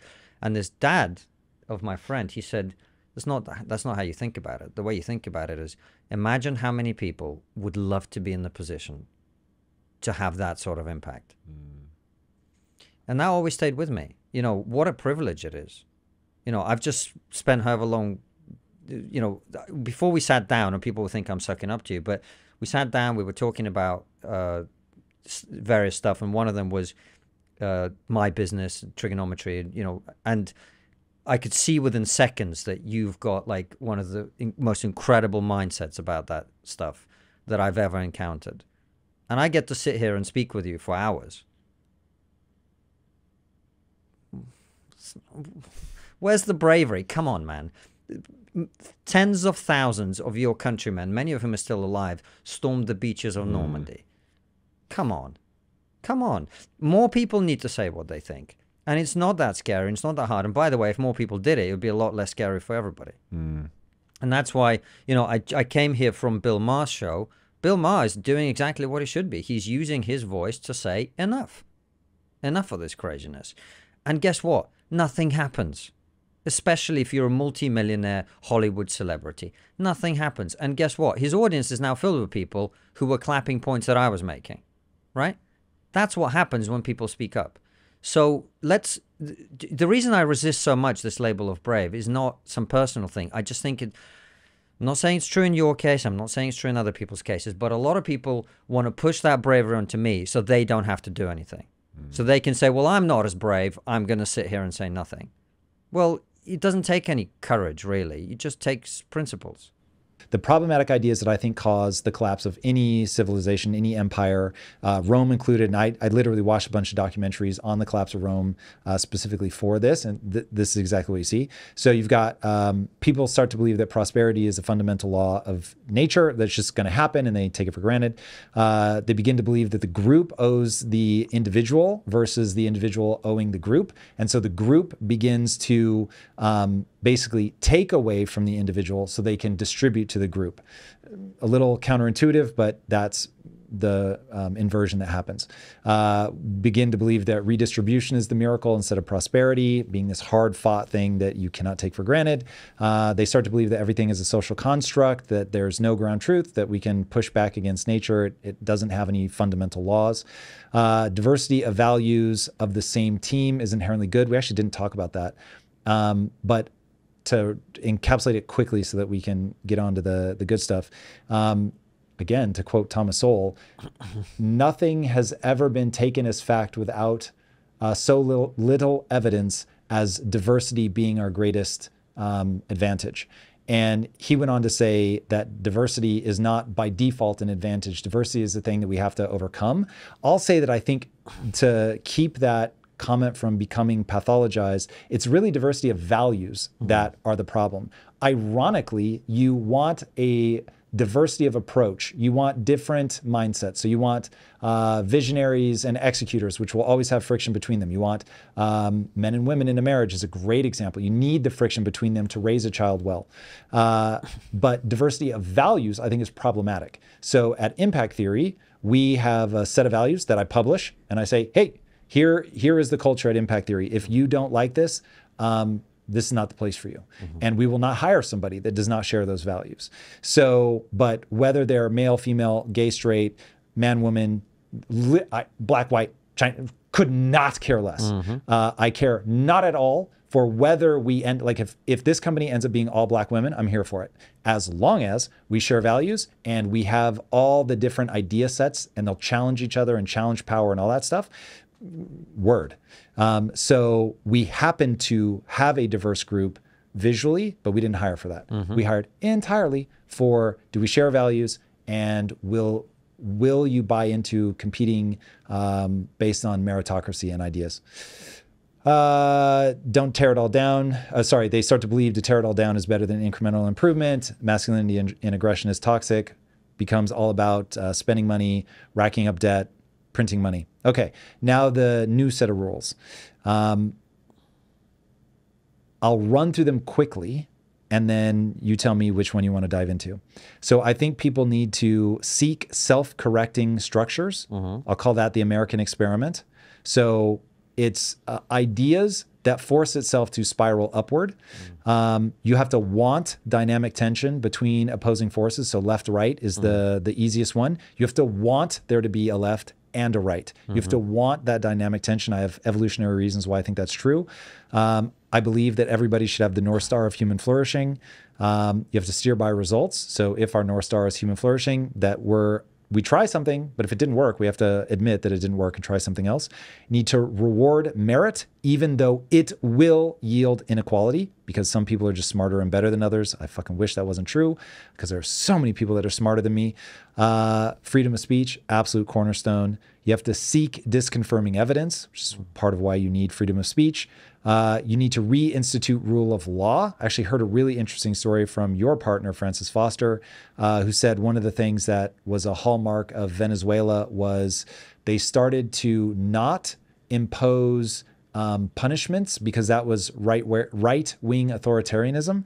And so he was like, it became the murder capital of the world and a whole bunch of other horrific things. So you do need to reinstitute rule of law. So going back to this idea of we've pulled all these threads of the sweater and it's now falling apart, you need structure. And in the constraints is the creativity. So I think that's important. And then overhauling education so that everyone is trained in useful ideas so that they can maximize whatever skills and talents they do have. So even though it will be unequal, there's no reason that the idea starting line, because our talents, unfortunately, will always be unequal, but that the idea starting line can't be equalized, especially with the fucking internet. Go to YouTube. The smartest people in the world, and I will not count myself among them, but the smartest people in the world are giving their best ideas away as fast as they can fucking talk on any subject you can possibly imagine, all for free. All you have to do is be able to access the internet. And P.S., if your country is clamping down on the internet, that's a red fucking flag. Agree with all of that. It's all great. Any you want to add? No, that I think that you nailed it exactly. All right, so let's go into them. Which do you think are most important? I think they're all super important. It's like saying which of your legs is more important. I think you have to rank order. My right leg is more important than my left. Is it? Yes. Why do people... So you are fucking smart. Why is your initial reaction to not want to rank order things? I find, in fact, now I'm going to talk to you. You're a budding entrepreneur. Yeah. My friend, you will have to get fiercely good at rank ordering everything. Agreed. Who's better, you or Francis? At what? Of course, it will be different at different things, but you're going to need to know on everything that matters which one of us is better. Agreed. Who are your best employees? Again, along different dimensions. What tasks should you do first? You can't do two things at once. I'm pretty good at that at this point. I have so now, I have a lot to improve. You're going to rank order these fucking things. Okay, or at least I'll give you two answers. One will sound glib, as I can't remember all of them. Okay, fair. Number Would you one. like to look at them? Could do. Number two, I do think sometimes it's like... It's the new rules section. Yes. But it's also like, what is more important to bake a cake?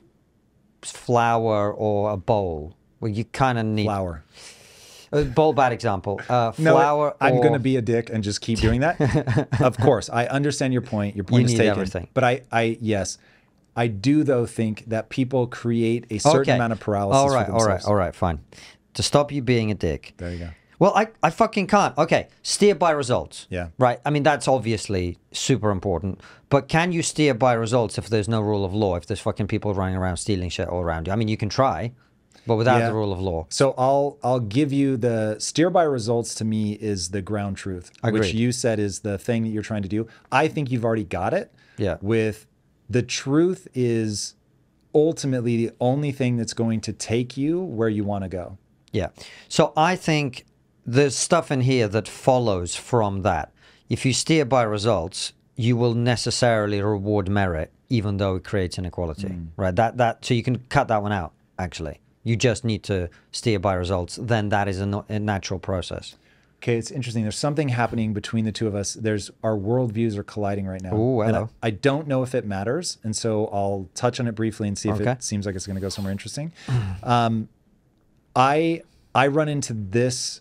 I think that the very thing that makes me a good entrepreneur is that I am willing to speak in binaries and rank order everything. Okay. And I think people get lost in that everything is interconnected, because that is true, and it will also fuck you up. Why? Because you'll get lost in the complexity and you won't boil things down to what do I do with the next 15 minutes of my life? And ultimately, this is the reason that the vast majority of companies never make it to $1 million is the person doesn't understand the physics of progress. And what the physics of progress forces you to do is accept that you have imperfect knowledge, but you must act as if you have perfect knowledge. And then as you act with your imperfect knowledge, so I'll explain it this way. You have two jobs. Job number one is to intoxicate your team with certainty, because otherwise you can't galvanize a bunch of people, which you said.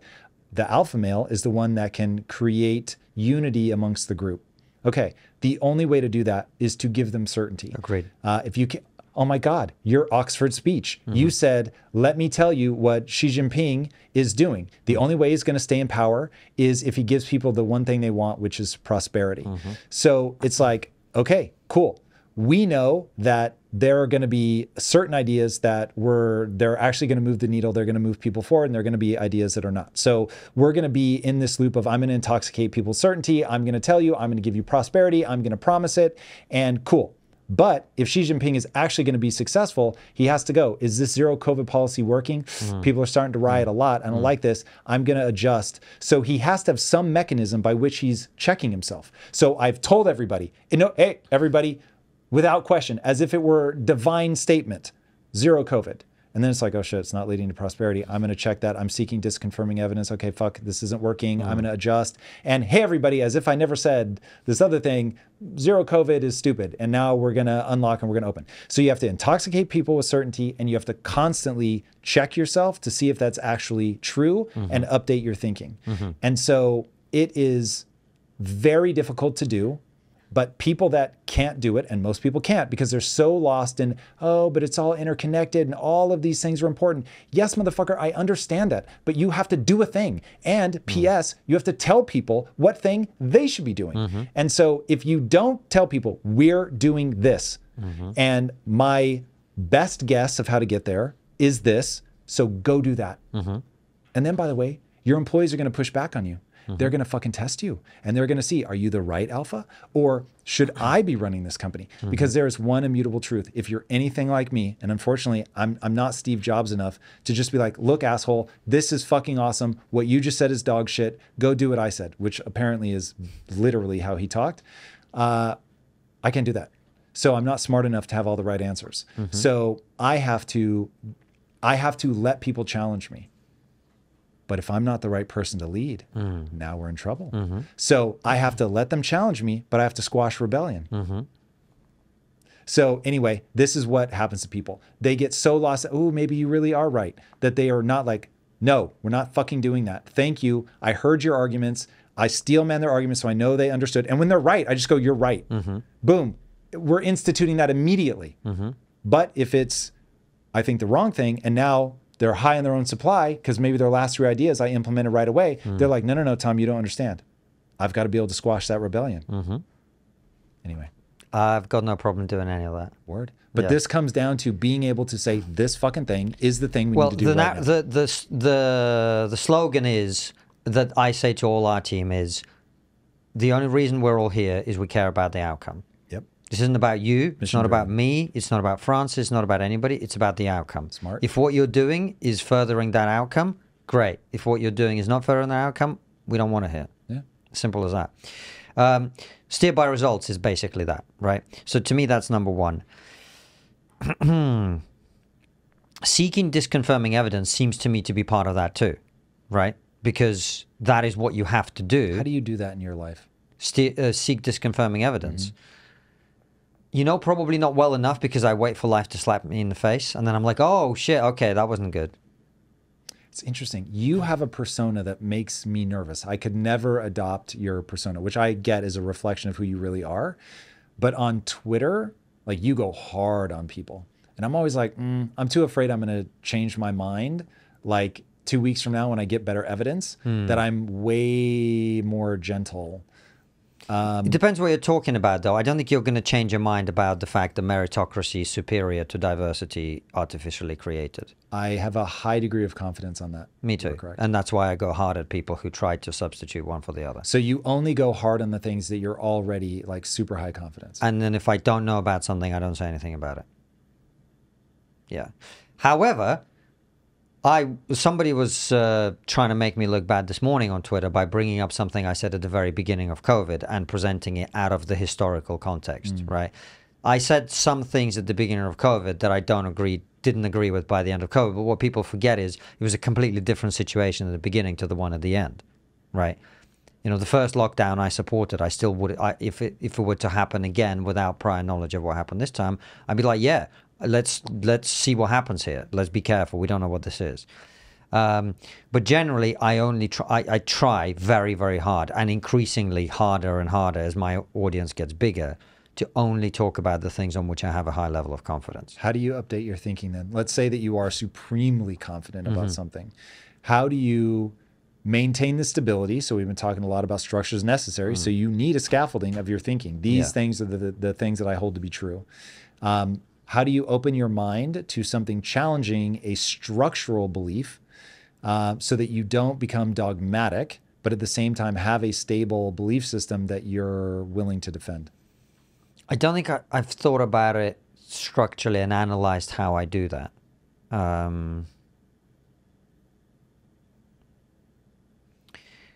I listen to the people around me a lot. I don't always agree with them, and what I really, really like is having smart people around me who I disagree with. Like one of my really good friends that I've become very good friends with lives here in LA. When I go around to her house, all we do is argue, but we both really enjoy it. In like a fun way? Yeah, yeah. And we have a great time, and we love each other and whatever. But we disagree on a lot because we have different perspectives, and we enrich each other. And we both say, "I need you," So I like being surrounded by people who don't agree with me. It's why Francis and I work so well, because we're completely different people with different perspectives, different political views, different backgrounds, etc. And the rest of our team are very different people as well. Let me challenge my own idea. Do you guys hold the similar value sets? Of course, it won't map one-to-one, but do you hold similar value sets, or even the values you guys are wildly No, we have different? very similar value sets. Yeah. Yeah. I think that will play out over time. Hard work, defiance. Defiance? Yeah. Interesting. Yeah. We needed that to start. We're phasing that out over time. But we need it. Why? Why phase it out?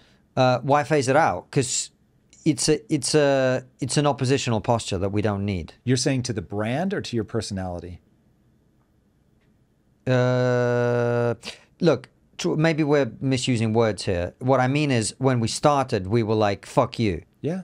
and now we're like, we don't need to be "fuck you" because we've grown so much that we're the mainstream now. It reads different. Yeah. When you're a big guy saying "fuck you." Yeah, it reads completely different, and we don't need it. It's like we used to be like, well, the mainstream media, and now we have a bigger audience than a lot of the mainstream media do. So it's kind of like, why would we be talking about them? Let's just do our own shit. Let's make great content, So that would be one. Integrity.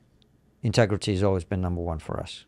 How do you treat people in your life? How do you treat your staff? How do you treat women? All of this stuff. These are all like big red flags for me. When I see somebody who's different in that way, I'm staying well away from this person.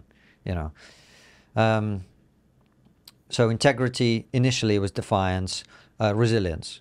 Every time something goes wrong, we're like, okay, how do we get around this? Okay, cool. No, I get it. It's bad. How do we get around this?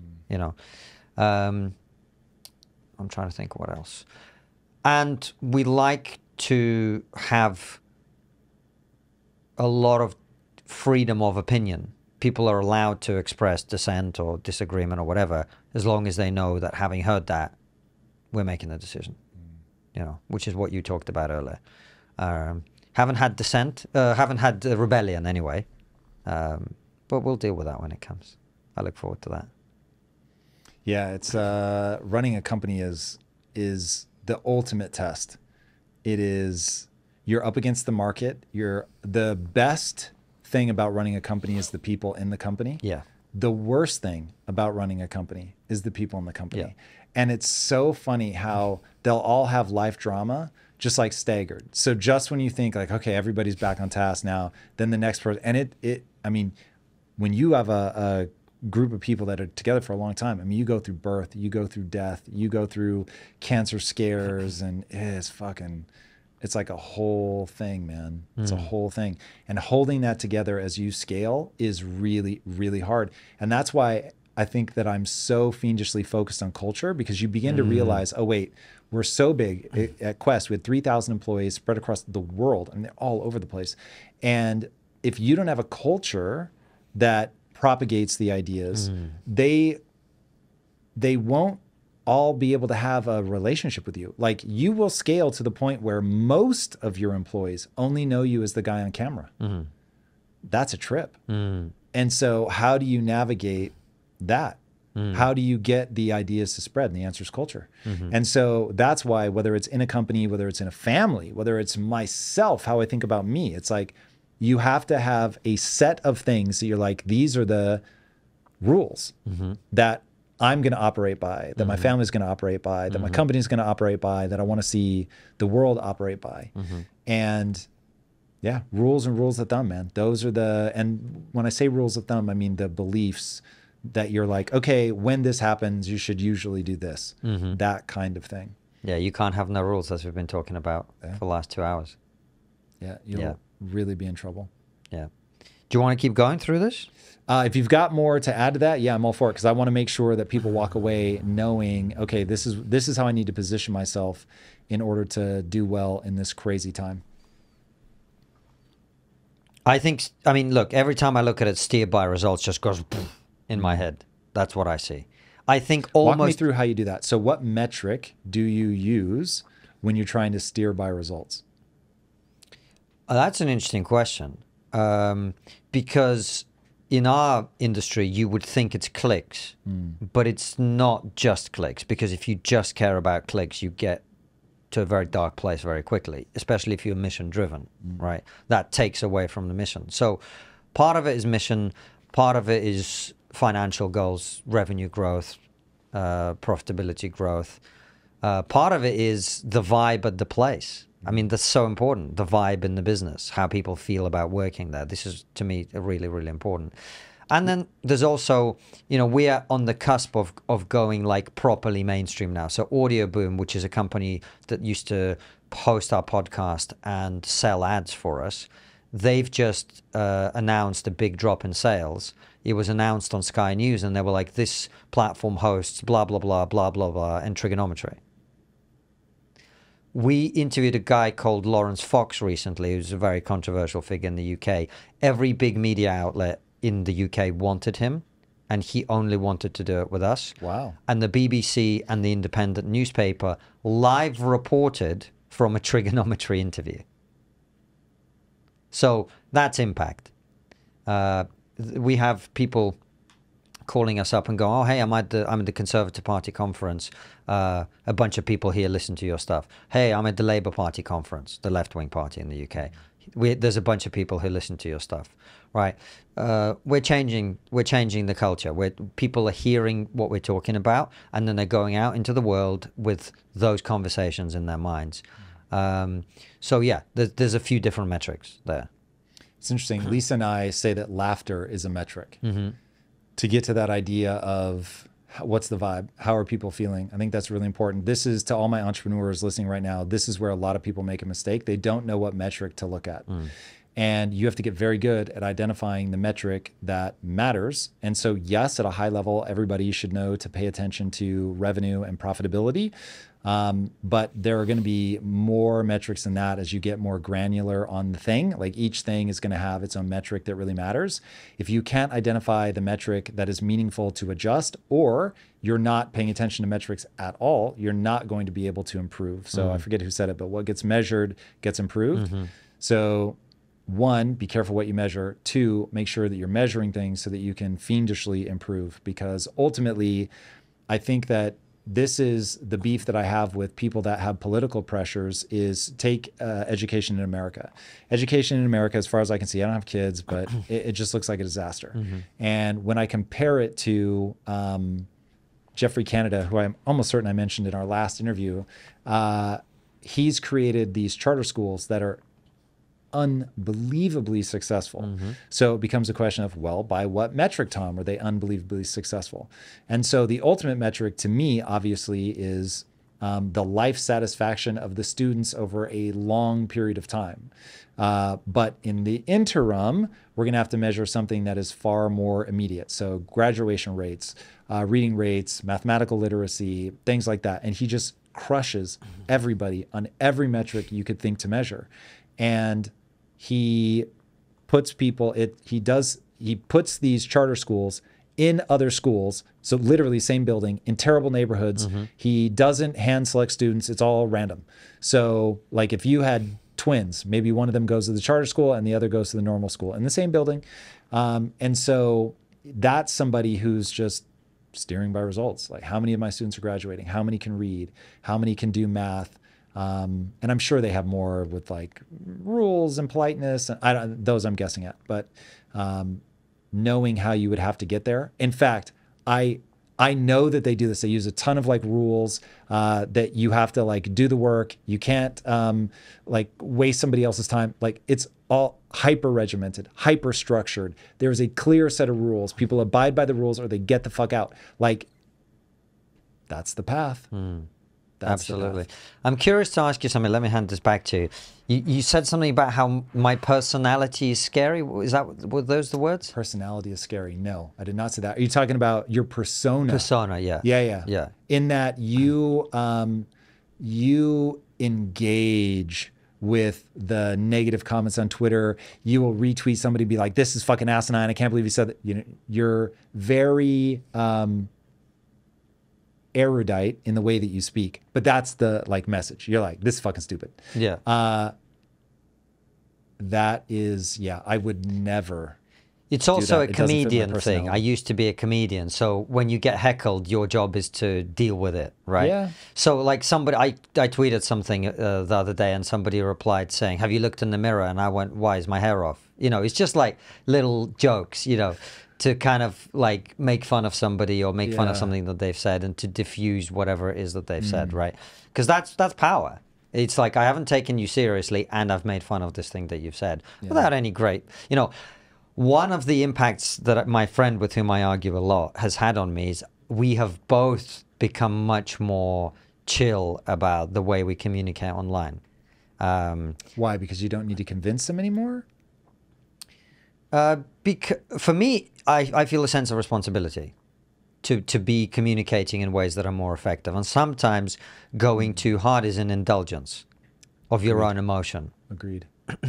So I try not to indulge that too much. And also, one of the things I've really noticed, and we talked about it at a party that you and I were at, is what you put out into the world is what comes back to you.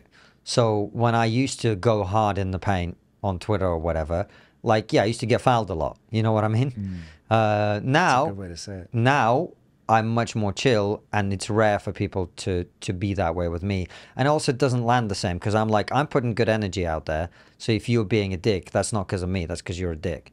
You know, yeah. But it was interesting that you mentioned that. Look, you are a much. I think you're much less aggressive than I am in many ways. Yes. It's interesting. In some ways, here's where I'm hyper aggressive. If somebody is fucking with my business, Yeah. I'm very aggressive. Yeah. Because now you're fucking with the team, Yeah. you're fucking with my mission. So, and the way that people fuck with my company would be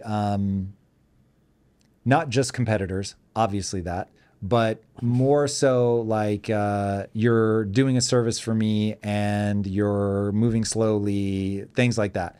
On that, I'm not mean. I don't want people to, that's what I'm saying. Aggression does not mean that you're being mean. Aggression is like, if you can do it this morning, don't wait until the afternoon. Whereas most people would be like, let's do it tomorrow. I'll get that. I just had it today. Hey, let's have another call on Thursday. Why the fuck would we do that? Right now. Do it right now. Share your screen, pull the thing up. And so admittedly, I'm sure people played recordings of that. I sound exactly like I just sounded just now. That to me is so crazy that I'm very impatient with things like that. I love it. I'm very aggressive with things that I know are going to make somebody's life better. So the example that I think would really, people would be scandalized to see what I was like in the earliest days of Quest, because Lisa and I made a decision that we were going to consider felons for a role at the company.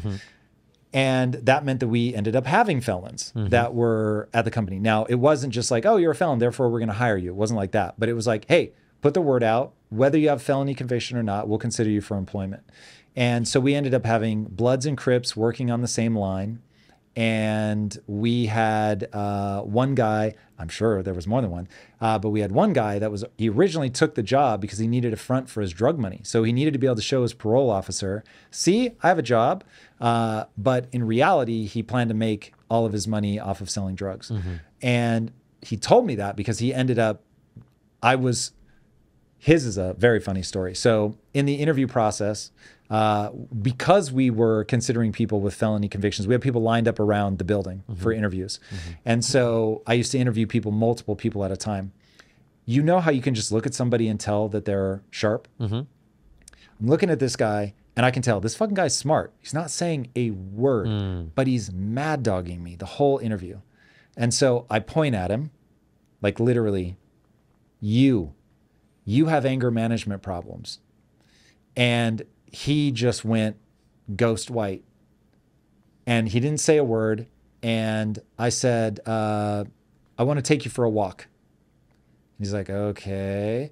So I took him for a walk and I'm like, look, dude, looking at you, I can tell you're sharp. And so we started talking about life and he was like, at the end of all of it, because I was like, look, I'm going to give you a shot. Like I can tell there's something here, but you can't bring that anger onto my floor. If you fucking fight even one time, you are gone. And he goes, how did you know? I said, how did I know what? He said, how did you know I have anger management problems? I came here from a court-appointed anger management session. And he was like, the fact that you could tell, he was like, I need to know how you knew. And I was like, dude, you're fucking like literally looking at me like you want to kill me. You're in the job interview staring at me like crazy. Exactly. Yeah. And so I was like, that didn't really take a genius. But honestly, it was more the willingness to be aggressive, the willingness to point at somebody who you know is potentially dangerous. Because I mean, this was like people with teardrop tattoos, and which I asked means they put in work for the neighborhood, which they will not come out and tell you what put in work means. But I'm sure you can figure it out. Yeah. When I know I'm helping people, I am shockingly aggressive. And this is the thing that my team here has been trying to get on camera for a while, which is the side of me I only know how to bring out on stage. Where on stage, I'm like, I have 60 minutes with these motherfuckers to change their life forever. And somebody's paying me a lot of money to be here. So I have this real sense of urgency. And so oftentimes when I start a talk, I'm like, hey, we've only got 60 minutes and I'm going to change your fucking life, but you need to take notes and you need to actually do this shit. And so it puts me in this very aggressive stance, which I love, but it's because I know I'm going to help them. So on Twitter, I don't know. I don't have the same sense of like, you're here because you really want help. I know what ideas are going to help you. And yeah. So anyway, there is a lane in which I'm probably 10x as aggressive as you, but 90% of my life, no. That makes sense. Why be aggressive? Why are you aggressive? I don't know that I am that aggressive anymore. As I say, I've kind of softened the way I do it. Do you still think I am? Yeah. Yeah. Defiant, maybe not. I never would have categorized you as defiant. So the thing that you're feeling you may have changed is probably that. But for instance, you will bring people on the show that you know are going to, they have a belief that's not going to make them look good. Yeah. I have a real hard time dragging people into those waters because I'm like, I don't want to see this person do that to themselves, which is bad, by the way, and I'm trying to change. This is a weakness in my personality. You have no problem with that. My job is to facilitate political discussion because what we're talking about is how to run our society. Correct. And my job is to bring people on and do one thing and one thing only, which is to show the world what that person truly thinks. That is my only job. And I am meticulous and rigorous in pursuing that goal. Yep. And that means when you come on my show, my job is to keep asking you questions until what you're saying is revealed truly in its boiled down form to the world. I don't actually ever bring people on to make them look bad. And I didn't say that. I know you didn't say that, but some people think that because, for example, last year we were here, we had Sam Harris on the show, and we asked him about Donald Trump, and he said some things that send the world crazy, and that I didn't agree with. But and people would come up to me and Francis after that, for still they do, and like, oh, you got Sam Harris, didn't you? And I'm like, no, I didn't get Sam Harris. I didn't want to get Sam Harris. I like Sam. I respect Sam, even though I really strongly disagree with what he said. My job as the interviewer is to show the world what this person thinks about this issue about which they want to speak. I don't ever take people to a place they don't want to go. I don't ever ask people questions about things they've asked me not to talk about, right? But my job is to find out exactly what you think and to show the world that. So our mission is somewhat different. Your mission is help people share good ideas about how they should be, etc., right? That's not my mission. My mission is to show people what somebody thinks. And I regret that sometimes the impact of that is that our guests look bad. And the first thing I did when that thing happened with Sam, the number one thing Francis and I did is reach out to Sam and say, look, we're really sorry that this is how this has gone down. It wasn't our intention. We were not the ones who put a clip out that makes you look extra bad. None of that is to do with us. We're grateful you came on the show. We appreciate your time. You're an absolute gentleman. However, when you interview people it's called TRIGGERnometry for a reason. When you interview people about contentious subjects, the world is going to take a view on what they say, and that is the nature of cultural and political debate. Yeah, facts. Number one. The other thing about aggression is, you mentioned me being good at debating. I mean, debating is about getting to the very root cause of what you're saying, right? In order to defeat an idea that you're advancing, I have to crystallize it down and go, that's what this person is saying. Here's why it's wrong, right? And flip it. That sometimes requires a kind of a tenacity and an aggression to it. And plus, it's more entertaining that way. Yeah, there's no doubt about that. Yeah, I mean, like if you're watching two boxers fight, you don't want them to go, you want to see them going for it. Speaking of two boxers fighting, you had Sam and Eric Weinstein on the show. This will air after your episode. Okay. So how did that go? Those two I respect ferociously. I've gotten reasonably close to Eric. I don't know Sam as well, but had Sam on the show recently.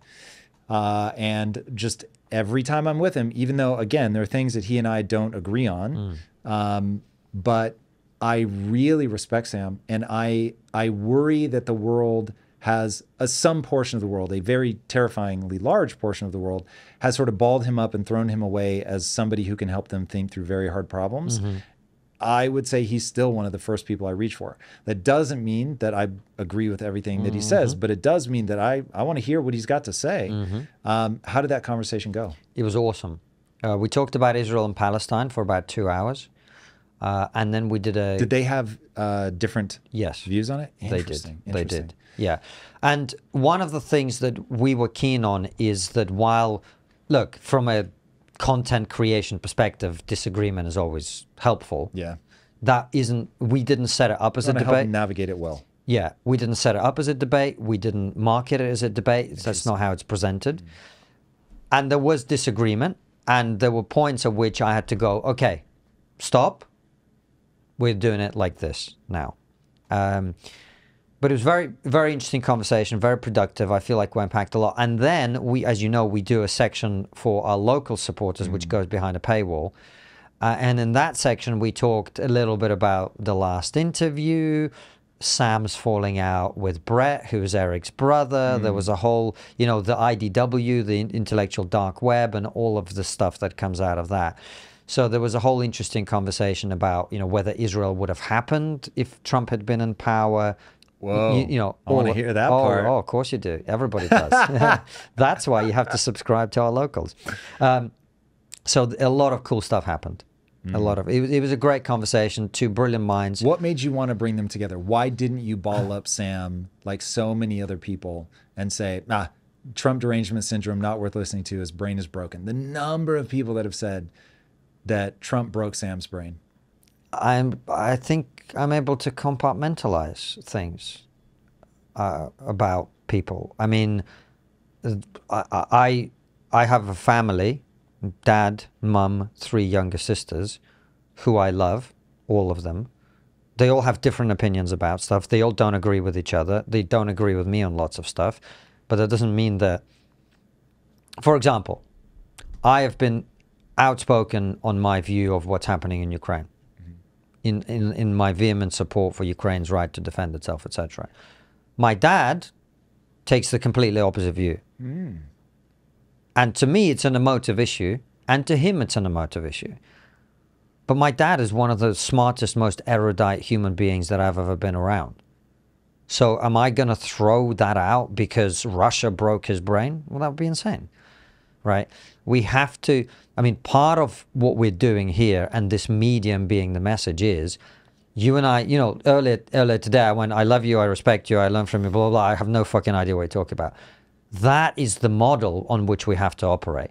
And I respect Sam. I think he was very courageous, raising some really controversial issues back in the day. He's one of the first people that brought people's attention to woke ideology being a big problem as a left-wing liberal guy.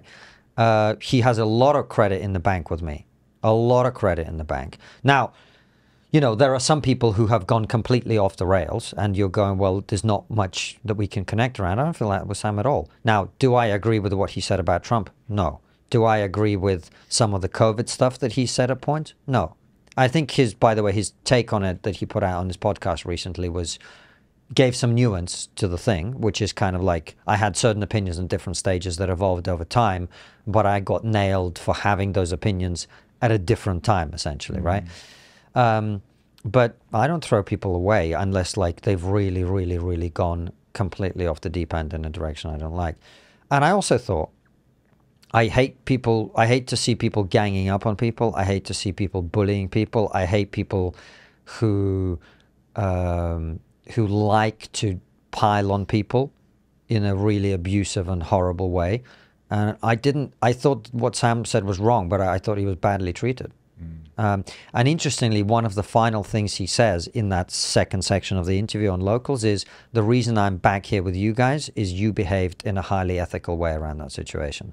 And for us, the reason we did that, it was not strategic. It was because we believe in behaving in an ethical way and having integrity. So, yeah, I mean, it never occurred to us that we wouldn't speak to Sam. Or, you know, Sam is cancelled now. We don't really think like that. Yeah. No, I love that. I think that that's really important. And I have been saying for a long time now that I don't understand why people are looking for reasons to ignore other people, to not listen to them, to not hear them out. I'm looking for reasons to learn from somebody. I'm going to guess that has to do with, I'm very confident in my ability to parse through difficult ideas. It takes me time, and I wish I was faster, and that's why I would defer to you in a debate, not myself. Like, if you leave me alone with the ideas long enough, I feel that I'll get somewhere fruitful. But it's going to take me time. And so I'm very confident in my ability to say, you can have a really smart person tell me something really fucking stupid, and I'm going to run it through my filter of, is this usable? Is this more or less likely to accurately predict the outcome of my behaviors? If less likely, I will reject. If more likely, I will at least try it out and see what happens. So I have a feeling that people get lost in the sophisticated ideas. There's so much coming at them, so much velocity of information, that they just need a reason to reject people, to shut them down.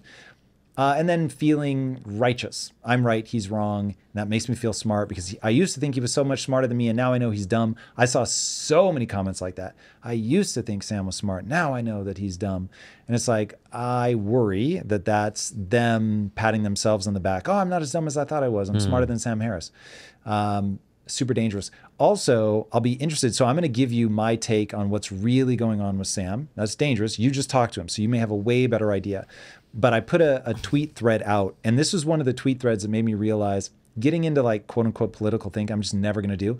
It's so boring to me. Like, I tried to really give people what I thought was a super thoughtful, useful breakdown, that if you understand his way of thinking, that you still don't have to agree with it, but understand how he's come to it, because then, one, you can think through these things better in the future. And anyway, people are just like, no, Trump broke his brain.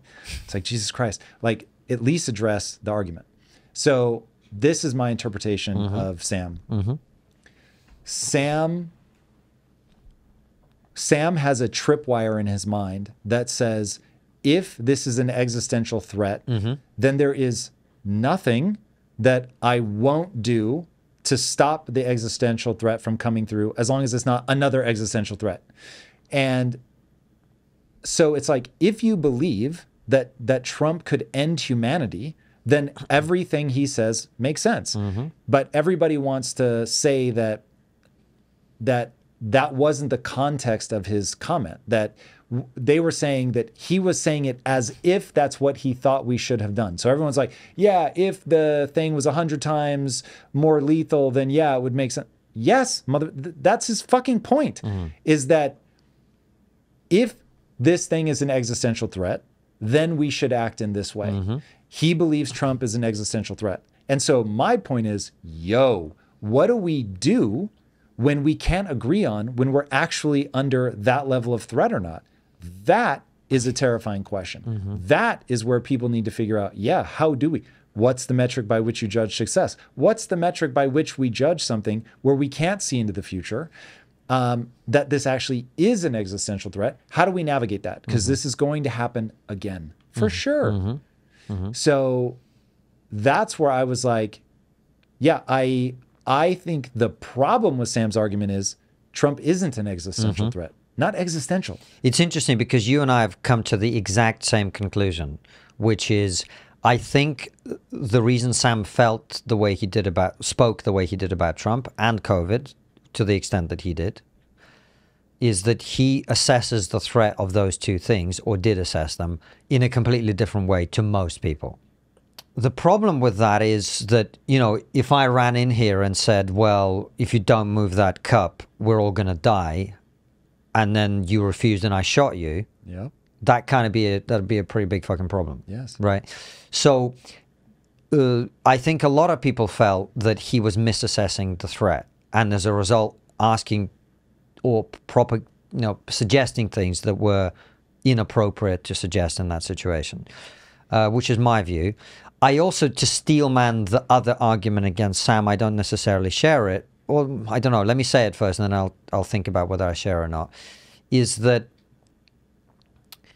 there is a certain kind of person who is extraordinarily well-educated, well-read, sophisticated, smart, refined,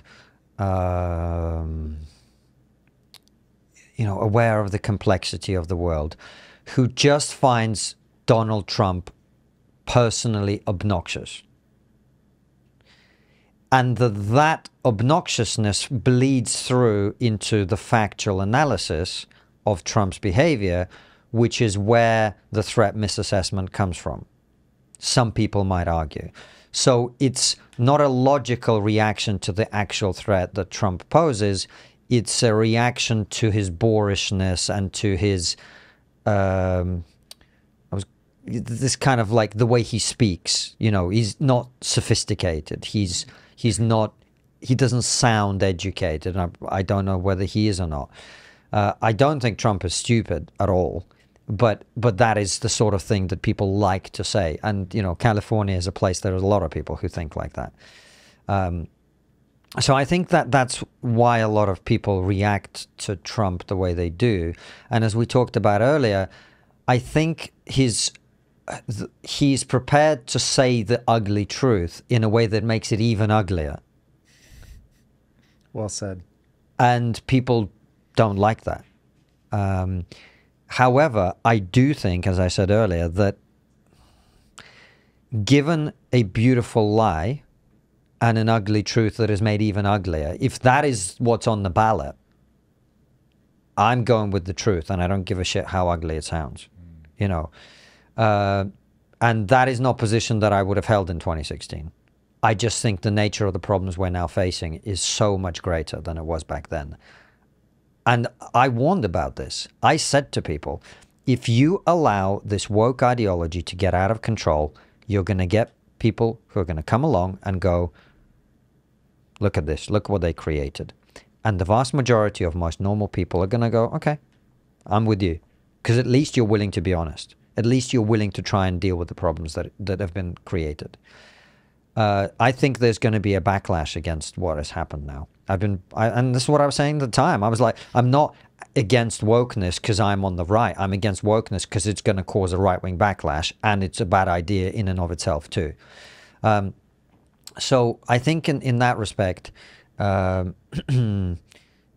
that is, I think, where the Sam situation came from. And like I said, I didn't agree with him, but I think he has lots of other valuable things to say. And by the way, in the conversation that we had with Eric, he brought up a thing that people aren't talking about. Maybe it's true or maybe not. People can make their own judgment about it. But he was like, look, Israel-Palestine is not about Palestine. It's about something else. Tell me more. It's about jihad. These people are not upset because they care about oppressed Palestinians. They are jihadis who see the West and Israel as the enemy to be wiped out.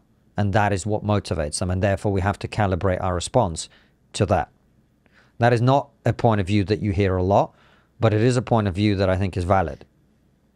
And jihadi is somebody who believes they're fighting God's war. Yes. God wants this enemy wiped out. Yes. You are doing God's work if you go do that. And martyrdom in the service of jihad is the greatest achievement you can have. Therefore, to take your own life and give it for that is the greatest good. The loss of civilian life is irrelevant, because if a good Muslim dies in the service of jihad, he goes straight to paradise.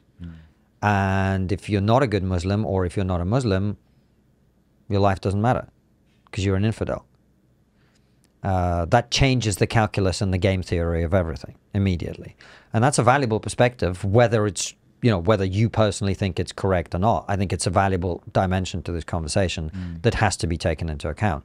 And Sam is somebody who provides an immense level of clarity, and has done from an early point in this conversation, about that issue, which is super important, I think. How much would you give up for free speech? How far would you let people go? Well, it depends what you mean, because for example, in certain countries in Europe, it is illegal to deny the Holocaust, right? In Konstantin land, is that okay? Denying the Holocaust? Yeah. It is to me, yeah. And, I have family who've died in that war and who were Jewish. I don't personally want to...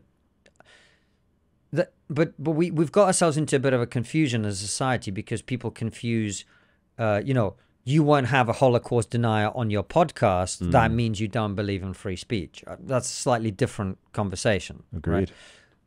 But I do think people should be allowed... Look, this isn't a popular view, particularly.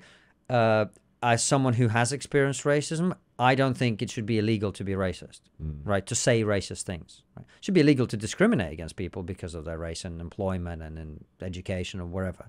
But people should be allowed to have and express pretty much any opinion, in my view. I recognize that's not how other people think. Do you think that's if the scales had to tip one way or the other, do we lean more towards people believing in free speech now in the West, or away from it? Well, I think the scales is the wrong metaphor, because I think there's some people who very strongly feel free speech is important, and there are also some people who feel very strongly that feelings and protecting people from hearing things they don't like is very important. So I don't know what the balance of that is, because I think those camps are almost separate. They're not even on the same scale to some extent, right? I think if you were to poll the ordinary person, it depends country by country. I mean, in the UK, we have laws against, it's illegal in the UK to be grossly offensive. That freaks me out. It freaks me out. When did that happen? I believe it was brought in under the Blair government. Don't quote me on this. I could be wrong, but that's fairly recent, actually. Yeah. So between 97 and 2010, it would have come in at that point, maybe even before. But it was never really robustly enforced if it had been in place. So don't quote me on it. But it's a relatively new occurrence. Right. It's not from the 1800s. I don't believe so. And if it is, I don't recall.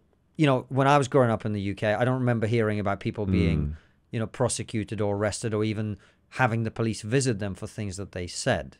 And now it happens. And it freaks me out. You're right. And it should freak us out. Yeah. Where do you think that, where does the denial of free speech go? Well, you charted it perfectly yourself. If we cannot challenge bad ideas thrive. And when bad ideas thrive, that disconnect between reality and ideas gets wider and wider. And then you and I have both, I think, explained where that leads. It leads to the clash with reality. I mean, you can believe that gravity is not real as long as you want, but when you jump out of a window, you're going to find out. Talk to me about Russia, because I think there's another element to this where I watched the movie Chernobyl, and it really freaked me out. Like how being watched all the time, knowing that there are certain things that you can say and can't say, like what it does to the psyche and how it can lead to a nuclear disaster because you're not able to speak up. You're not able to just plain say, hey, asshole, like I can't do that because this is going to fucking melt down. Yeah. You were born in Russia. What does it do, like, to the vibe? I'm not sure what the right word is to use, but like, what does it do to the society when people aren't able to just be open and honest? Because there's really like fear of punishment. Well, a lot of people, it's obviously not comparable, but a lot of people know what that feels like now, because a lot of people worry about expressing their actual opinions in public. And it was funny because I was just in New York. We've just done a couple of weeks of a trip around the US. And I got invited to this thing that's run by a friend of mine called Thought Criminals. And it's a small group of people who get together and talk about things that they believe that they can't talk about in public or in their work and whatever. And they asked us, Francis and I, to speak a little bit. And, I said to them, I've been in this room before. Because even in the 1980s, I remember as a little kid running around in, my grandfather's kitchen, and there would be, physicists and biologists and musicians and artists sitting around in a small kitchen talking about the very things that they could not discuss elsewhere. That's a lot of trust, man. Yeah. And it didn't always work out. So in my grandfather's case, in one of gatherings of this kind, he criticized the Soviet invasion of Afghanistan. And within very short order, he was fired from his job. His wife was fired from her job, and both their children, that's my father and my aunt, were kicked out of university. He had the KGB search his house. They found a radio receiver that he used to listen to BBC World Service and Voice of America, and you couldn't. You were not allowed to. This was a terrible crime. And so eventually, that's actually in part why I ended up in England, because he couldn't remain in the Soviet Union. And as it was sort of tapering out at the end, he left and went to the UK. And then when my parents had a bit of money, they sent me to boarding school to England to be there. But my point is, it creates, and to this day, we don't actually know what people in Russia think about the war, for example. We don't. Because what polling says isn't necessarily reflective, because Russians learn, and other people in the Soviet Union learn over a long period of time, that you have a public reality, you have a work reality, and then you have the kitchen table reality. And some of these can be in complete contradiction to each other. And it creates a culture of fear in which, as you say, people are afraid to speak up. People are afraid to take initiative. That's the worst thing. Imagine a business where people don't take initiative because they're afraid. If you have a bunch of people working for you, how bad would the product that you produce be if none of them ever felt able to say, actually, why don't we do it like this? Let's try that. You see what I'm saying? If everybody was constantly worried about protecting their job and therefore didn't innovate, didn't do anything different, didn't try things, didn't challenge authority, didn't challenge the people above them, and so on. Like that, it's a very stifling atmosphere. And it's extraordinary to me how successful the Soviet Union was in competing with the world superpower in spite of that system. It shows you the incredible talent and intellect of the people of the former Soviet Union, who really, punched above their weight, in my opinion, given the terrible structures that they were operating in. Yes, this is the thing that scares me, and this is why I think what we're calling it, this will be interesting. I'll try to dissect my own argument here. This is the thing that I find terrifying, is that even in a country like that has what I would call very bad ideas, they are able to be successful to a certain point. And so somebody that's going to attack me, if I were going to steel man their argument, I would say, look at China, look at what they've done, look at Russia, look at what they did. I mean, for a long time, they were the other superpower. And yes, they've had sort of a blip, and for a while they struggled, but it's like, they're kind of coming back. Like, depending on how you look at what Putin is doing, God, this is not me saying this, I want to be very clear, but like reunifying, the country, or however it's thought of.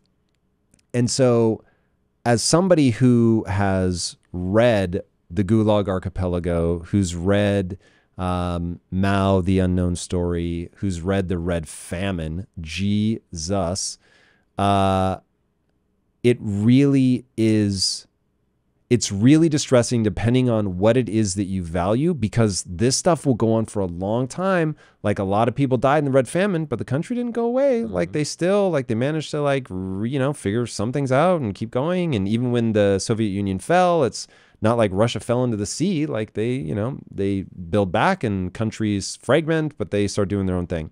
And so it really comes down to, what vibe do you get when you think about, and I'll just make this about work. As you were talking, I was like, oh man, that's actually a really good analogy.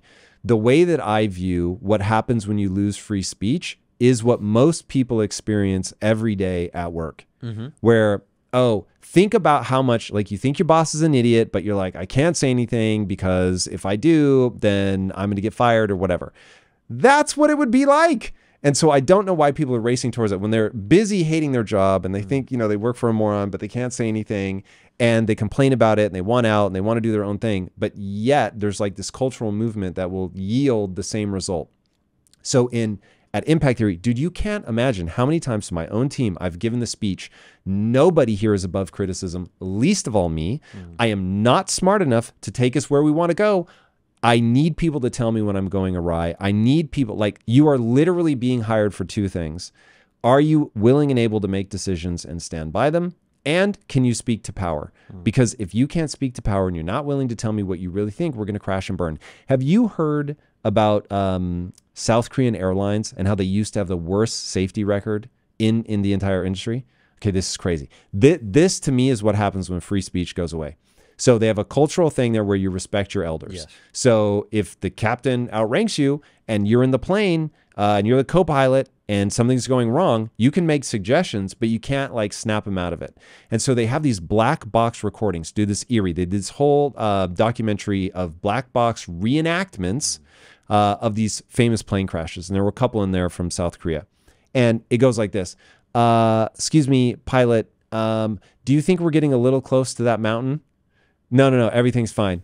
Excuse me, sir, could it be possible that if we were to pull up, that we'd be in a better situation? I told you to maintain your course. They are careening towards a fucking mountain, man.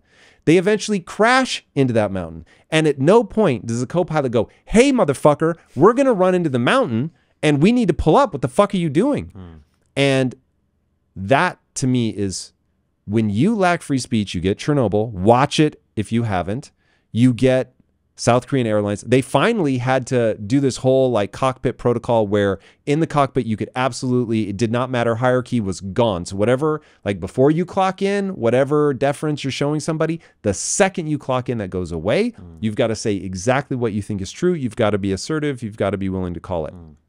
And I was just like, wow, like there are real consequences when people aren't, for whatever reason, compelled to say what they think is true.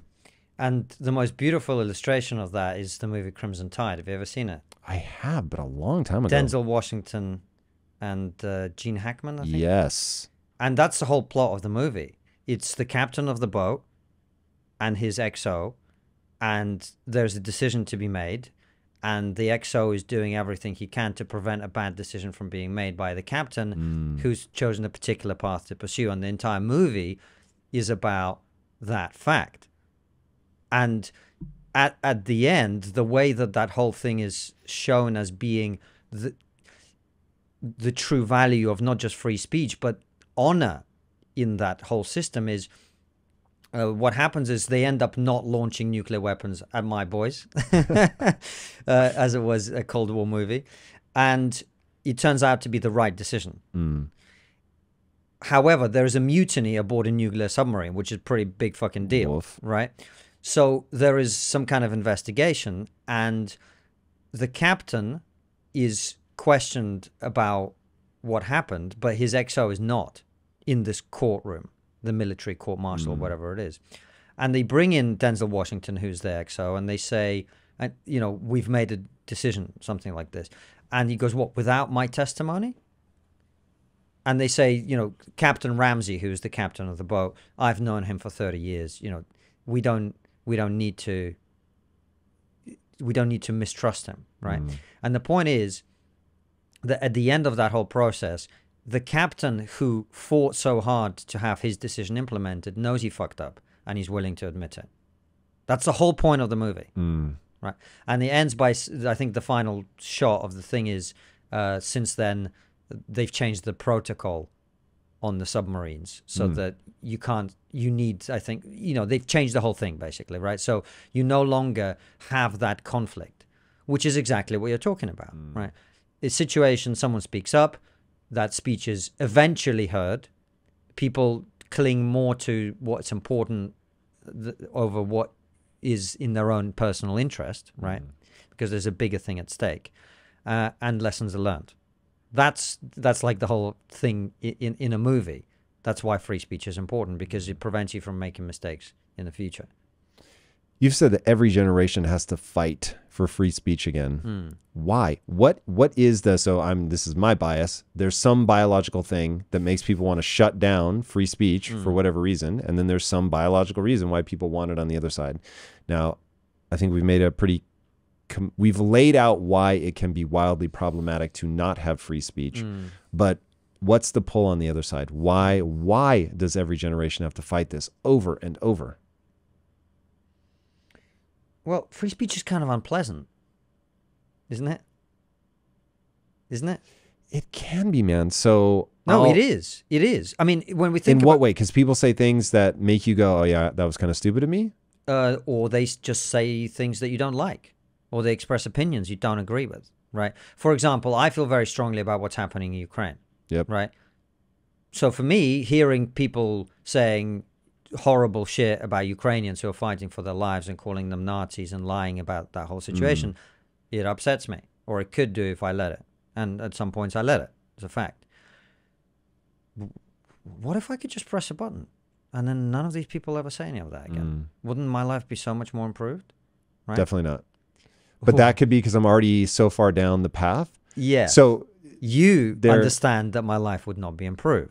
But a lot of people don't understand that, because it's stimulus reaction.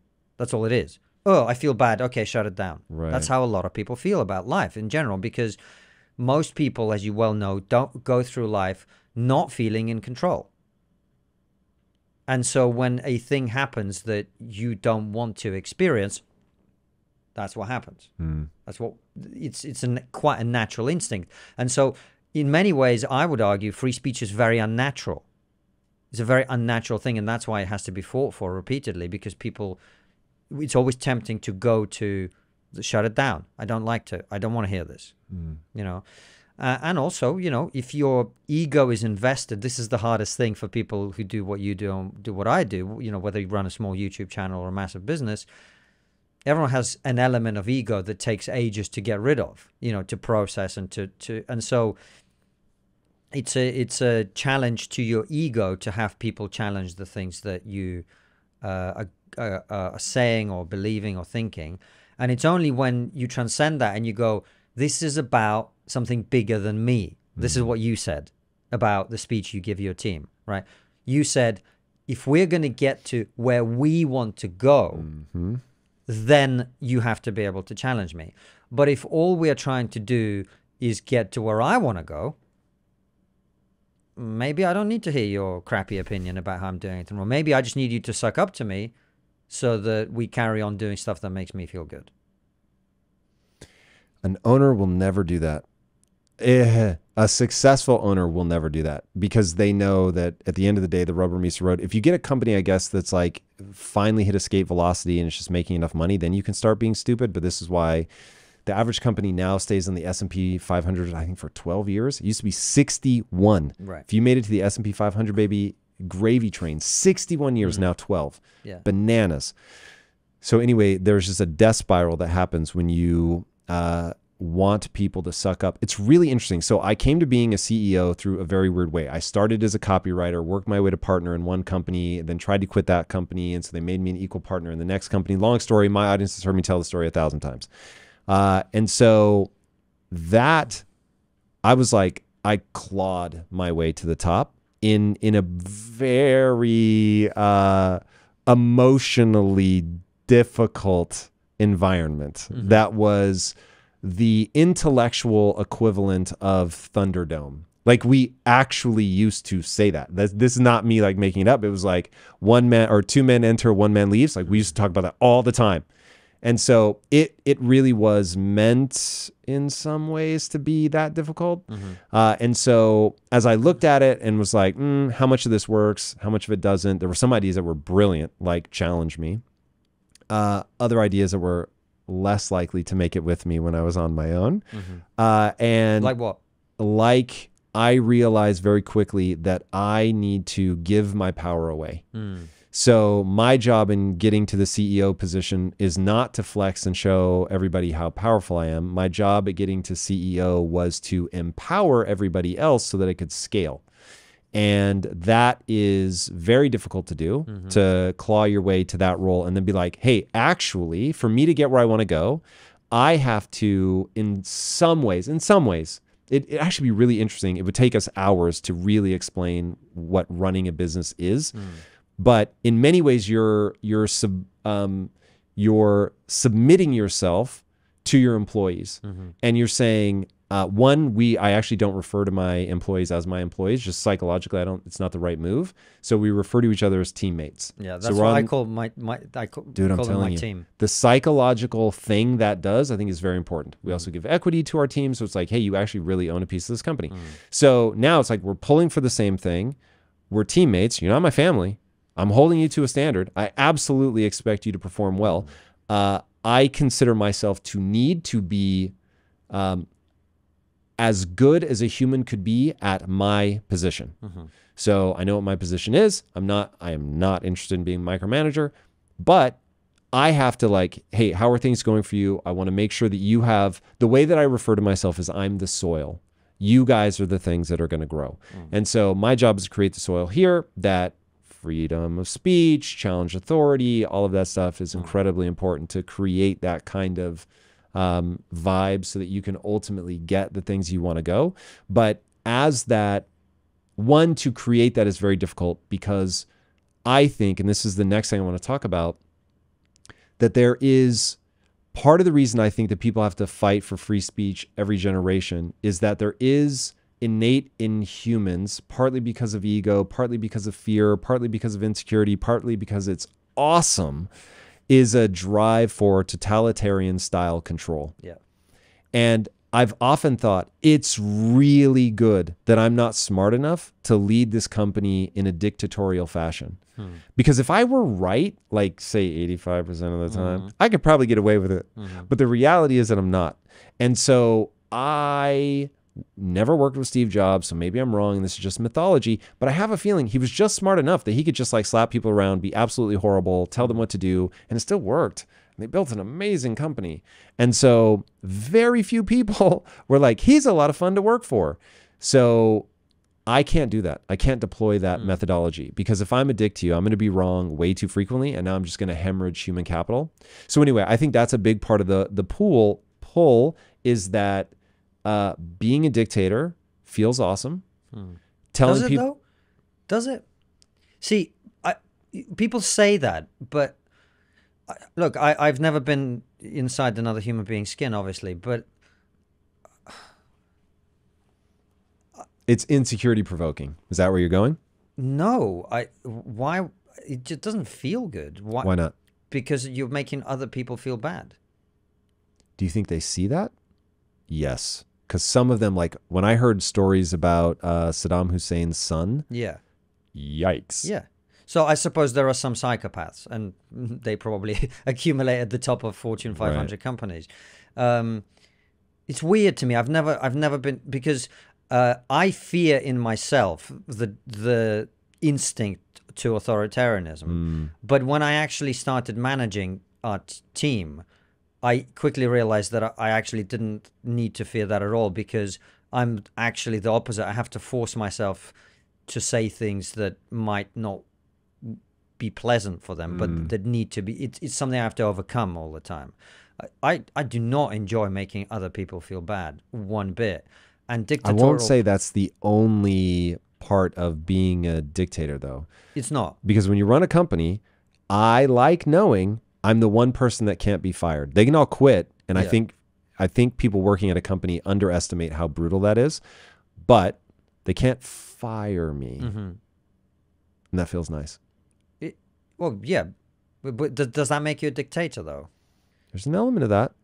I have the quote unquote totalitarian control over my company. People are going to do what I say, and it ultimately it forces you into a George Washington position where it's like, I could keep this power, but I actually am going to give it away.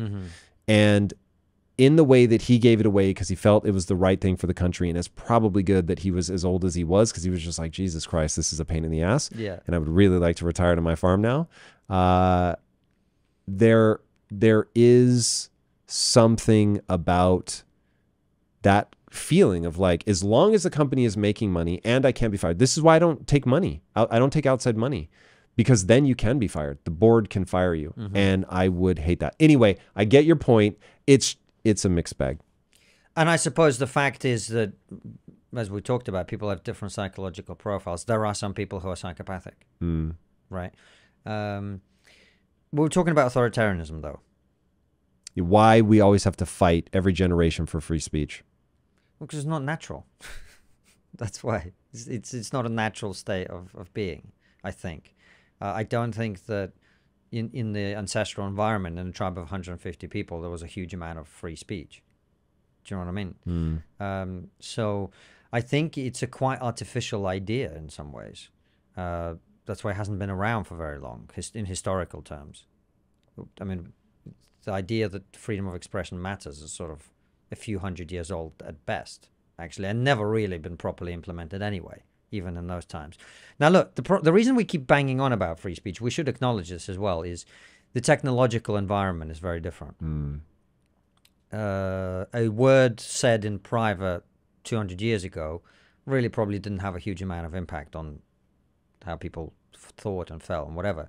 You say something on Twitter now, it could be seen by hundreds of millions of people and have far-reaching implications. So even though language hasn't changed that much, the impact of language has, and I can see why. I don't believe there's ever going to be a free internet again. There was a gold rush moment of the internet. Do you remember it? When you say free, you mean uncensored? Yeah. Yeah, that's not going to happen again. It's just the technology is too powerful. Nobody would allow that.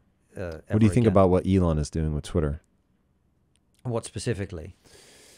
Yeah, that's interesting. So the way that I see it is him taking over this thing, making it open source, so people are not open source, but transparent, so everybody can see what the algorithm is, and there's no mystery about who's getting blocked or why. And that part of it I like. But I think I never met Elon. I actually did Bill Maher's show with him today, but we didn't get a chance to talk. So I don't know what he's like. I've never met him, and I'm just saying this as an outside observer. And I actually think he's a very important figure in the culture and what he's attempting to do in terms of the survival of humanity. Actually, really important. I disagree with him about certain things. But you have to be honest and recognize that Twitter is a benevolent dictatorship, which is much better than the oligarchy we had before. It is better. But I see that there is, any dictatorship is benevolent as long as it's benevolent, right? So, for example, Twitter, I think, is in a bit of a standoff with Substack at the moment, which for someone who writes on Substack, I find it a little bit frustrating. What's the standoff?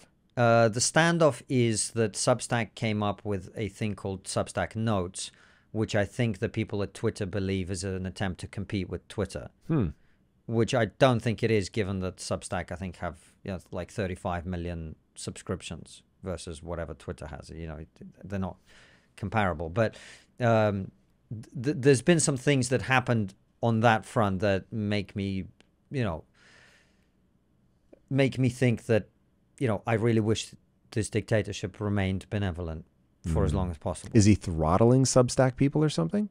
Like if you're trying to link out to it, or? I don't have access to the actual data to be able to say accurately. There was a period of time, it was quite short, when if you posted a Substack link on Twitter, it would actually, if you clicked it, it would take you to a page saying this link is unsafe. Interesting. And if you tweeted a link to Substack, you couldn't like or retweet it. You could only quote tweet it. So it was direct suppression of these things. This happened for a very short period of time. And then we are in the position where we are now, where some people say suppression is going on quietly, and some people say it's not.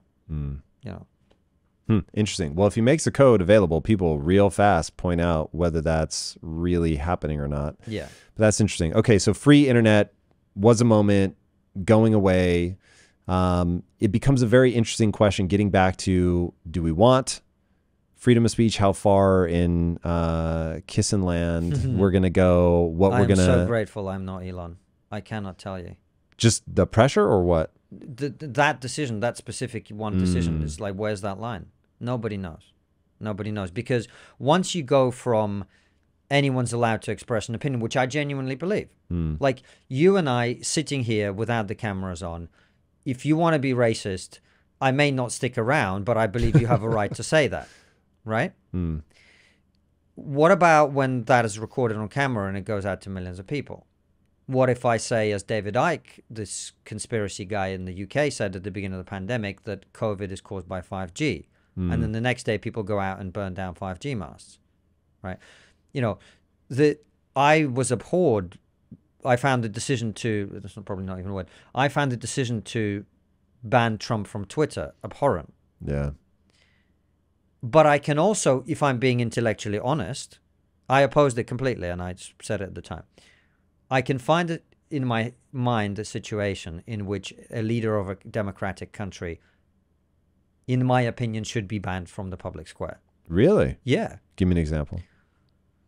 Well, it's obvious if they're inciting large-scale mass violence, for example. They're saying, what we need to do is go out and shoot these people, right? Now... I don't think Putin tweets, but would you boot him if he did? Because there is a guy, oh God, I follow him, I forget his name, on the Russian side. Because I was like, oh my God, like he's tweeting what he really thinks about the West. This is crazy. Yes. Yeah, he drinks a lot. And I was like, whoa, like this guy's just not pulling any punches. Yeah. Like these idiots and all this. I was like, wow, like, okay. This is why I'm saying I'm grateful not to be in the position where I have to make these decisions, because I think at the end of the day... Because there's no right answer. There's no right answer. Now, we're all fighting over where that line is. And my argument is that line has been pushed way in against free speech. I think that's Elon's point, and that's why he's taken over Twitter, and that's why he's rolling that line back. But inevitably, there will always be a point where you go, okay, that's far enough, I think. Yeah. Because the technology is too powerful now. The impact of words is can be so catastrophic. Yeah. But then again, I can see counter arguments to my own argument. I mean, think about, what about the Civil War in America? A bunch of people saying, we must end slavery, and if people want to fight us over that, we got to go out and fight. What if that happened today? What if people went out and said, we got to fight whatever, and that means we need to pick up our weapons and go to the streets? Do you interfere with that as the owner of Twitter? Most people out there in the world do not care about being perceived to be moral or being perceived to be virtuous or being perceived to be anything. They care about some very simple things like money, oil, precious metals, rare earth metals, land, force, power, military capacity. Right? This is what they care about. And to the extent that they are able to achieve that, they will pursue that by any means necessary. You see this with what Russia is doing. You see this with what other countries are doing. They are pursuing their interests as they understand them by any means necessary. And if we cut off our ability to do the same because we go, oh, this is dishonorable. It's dishonorable to use force. It's dishonorable to have regions of the world under our power, under our influence. Why should we be involved in this country far, far away? Well, the reason is that's how you make America prosperous and safe, right? But nobody wants to say that because in the world that we live in, it's dishonorable. It doesn't sound good, right? The truth is, you know, I remember, I said this on Twitter recently, in 1990, in the 90s and the noughties, you had all these American movies in which some CIA guy would be like, and they hate us because we have freedom. And I was like, no, idiot, they hate you because you have power. That's why they hate you. People don't want to hear this, but on 9/11, most of the world cheered. It wasn't because they hate your freedom. It's not because most of the world is jihadi terrorists. People don't like the people at the top of the pyramid. Everybody wants to take your place. And that is the simple truth of the world. And unless you're willing to stand in that place and defend it, someone will come and take it away from you. It's no different to cartels in Mexico, right? Once they sense a weakness in the strongest cartel, what happens? Someone comes after it, it fragments, they form a new thing, they start again. That's how power works, and there's no escaping it. On the power front, and then I'll come back to the beliefs that lead us astray. On the power front, yeah, the truth of the world is deeply uncomfortable, and there's something very weird about that. Nature is red in tooth and claw. So for anybody that's heard that but never stopped to think about it, what it means is you stop your enemy. And unfortunately, I'm actually really curious to get your emotional take on, so I've seen a lot of the footage coming out of the Israel-Hamas conflict. It's doing something to me that I really don't like the way it makes me feel. And I watched one today. Wow, I'm getting emotional. I watched one today where there was somebody from Hamas going through, and they had a camera, like a GoPro or whatever, on their head, and they're just filming it. And through the window, they shoot and kill somebody. You can't really see it, but you hear the person die. It's crazy. And then that person ends up getting shot and killed. And I just thought, to kill another human, you rip their body. Like, you tear a hole in their organs, they bleed out. It's violent and painful and simple and fast. And watching that person die, I mean, they die fast, man. Like at the end, somebody shoots him, I don't know, sniper, what? Single shot, not even like a da-da-da-da, just pow, drops, you hear him, he's talking. Oh, dude, it was just so crazy. And that nature is red in tooth and claw. We have not escaped nature. Not entirely, but there is something about how much progress we've made that is thrilling.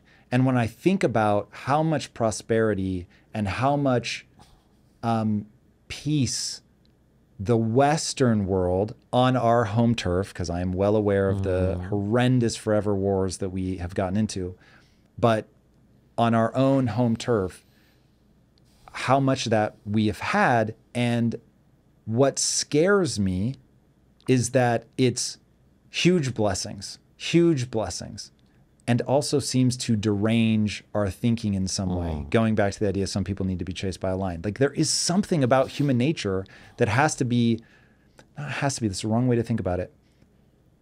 If it isn't kept in check, that a way of thinking becomes pathologized, and oh God, I'm explaining an idea that I have not had to articulate out. This is why I love having you on. The group begins to vibrate. Stick with me. The group begins to vibrate. It sounds like a sexual fantasy, mate. Let's see. Oh, it doesn't end like one. I don't think. Not for me. The group begins to vibrate, and the individual gets lost. Collective thinking takes over, and all hell breaks loose. And that all hell breaks loose can be just a weakening. And so a stronger force from the outside comes in and takes over. Or it can be, I'd have to really think about times where the group, the collective becomes like a Mao's China or something like that.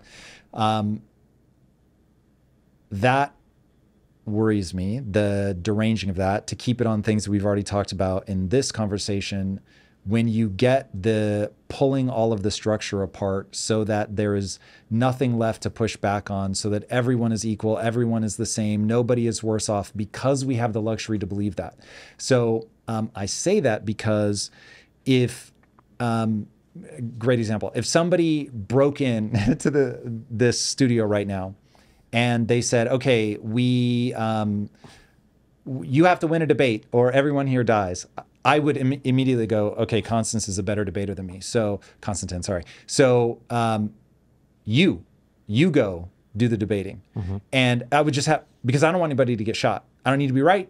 I just need somebody that I've seen do it and I know that they're good at it. Boom. So now reality slaps you in the face and everybody lines up behind that. But when there is none of that, you get this slow decay, and the slow decay is hard to protect against.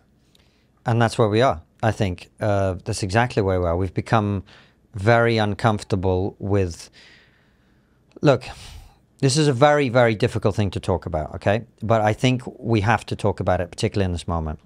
So we've got I don't know when this will go out, but we have an episode with Sam Harris and Eric Weinstein coming out. We talked about Israel and Palestine a lot. And the thing that we were talking about is this. World War II ended because the United States dropped 2 nuclear weapons on Japan, and because of what happened to Germany, okay? Now, when the United States dropped, I think it was Hiroshima, when they dropped that nuke, afterwards, one of those two, they went and measured the blast impact of those detonations. Not the release of energy from the nuclear weapons, which is much greater, but the blast impact. And they calculated how many conventional munitions you would have to use to achieve the same blast impact on a city. When they did those calculations, there's a Russian historian called Mark Salonian who's gone through all of this. In the last year and a half of World War II, the Allies, that's mainly the Brits, the Americans, and the Soviets, dropped 50 Hiroshimas a month on Germany. Whoa. Every month for 18 months. They wiped Germany off the map, flattened cities, hundreds of thousands of people burnt alive. Now, historians have come along and said that was too much, that was unjustifiable, that was wrong, etc.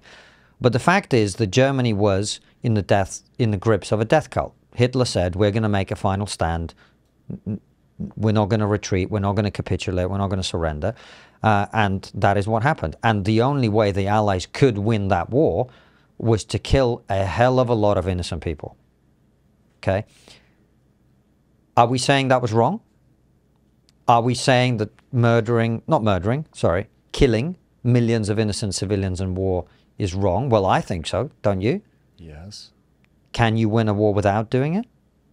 No. I don't know. I will say that. No, you Doesn't can't. look like it. You can't. You can't. So what does that... So if you accept my premise, then we are in a moral paralysis right now. Because if you want to win the war, you have to kill innocent civilians. And we don't want to kill innocent civilians. What's the outcome? We can't win the war. And that's where we are. That's where we are. Okay, so power as the returning theme. I imagine people are getting squeamish. What you point You power keep saying at, that, but what does squeamish mean? It means that they're going to... What I mean by that now is people are going to reject a tool because it can also be used to do horrendous things. So I saw a tweet that said there is only tragedy in the Israeli-Palestine conflict. Mm-hmm. There's no good that can come of it. No, that's not what they said. There's only tragedy. That is what they said. Mm-hmm. And I wish I had memorized it because it was a really eloquent description of it's not good guys, bad guys. It's just tragedy every which way you look. And nature is red in tooth and claw, and there is tragedy to that, but I don't know that there is any way to escape it, and relinquishing your power is not the way to do it. As somebody who thinks in movies, I will remind everybody of Superman 2, when Superman gives up his powers because he wants to just be a normal person and be in love with Lois Lane and do the things that a normal person would do, only to then find out that he gets knocked around by the bully, and to help people has to get his powers back. It's interesting. I have not thought about that metaphor, but yeah, that I think is the very hard lesson we're learning, that it feels really good to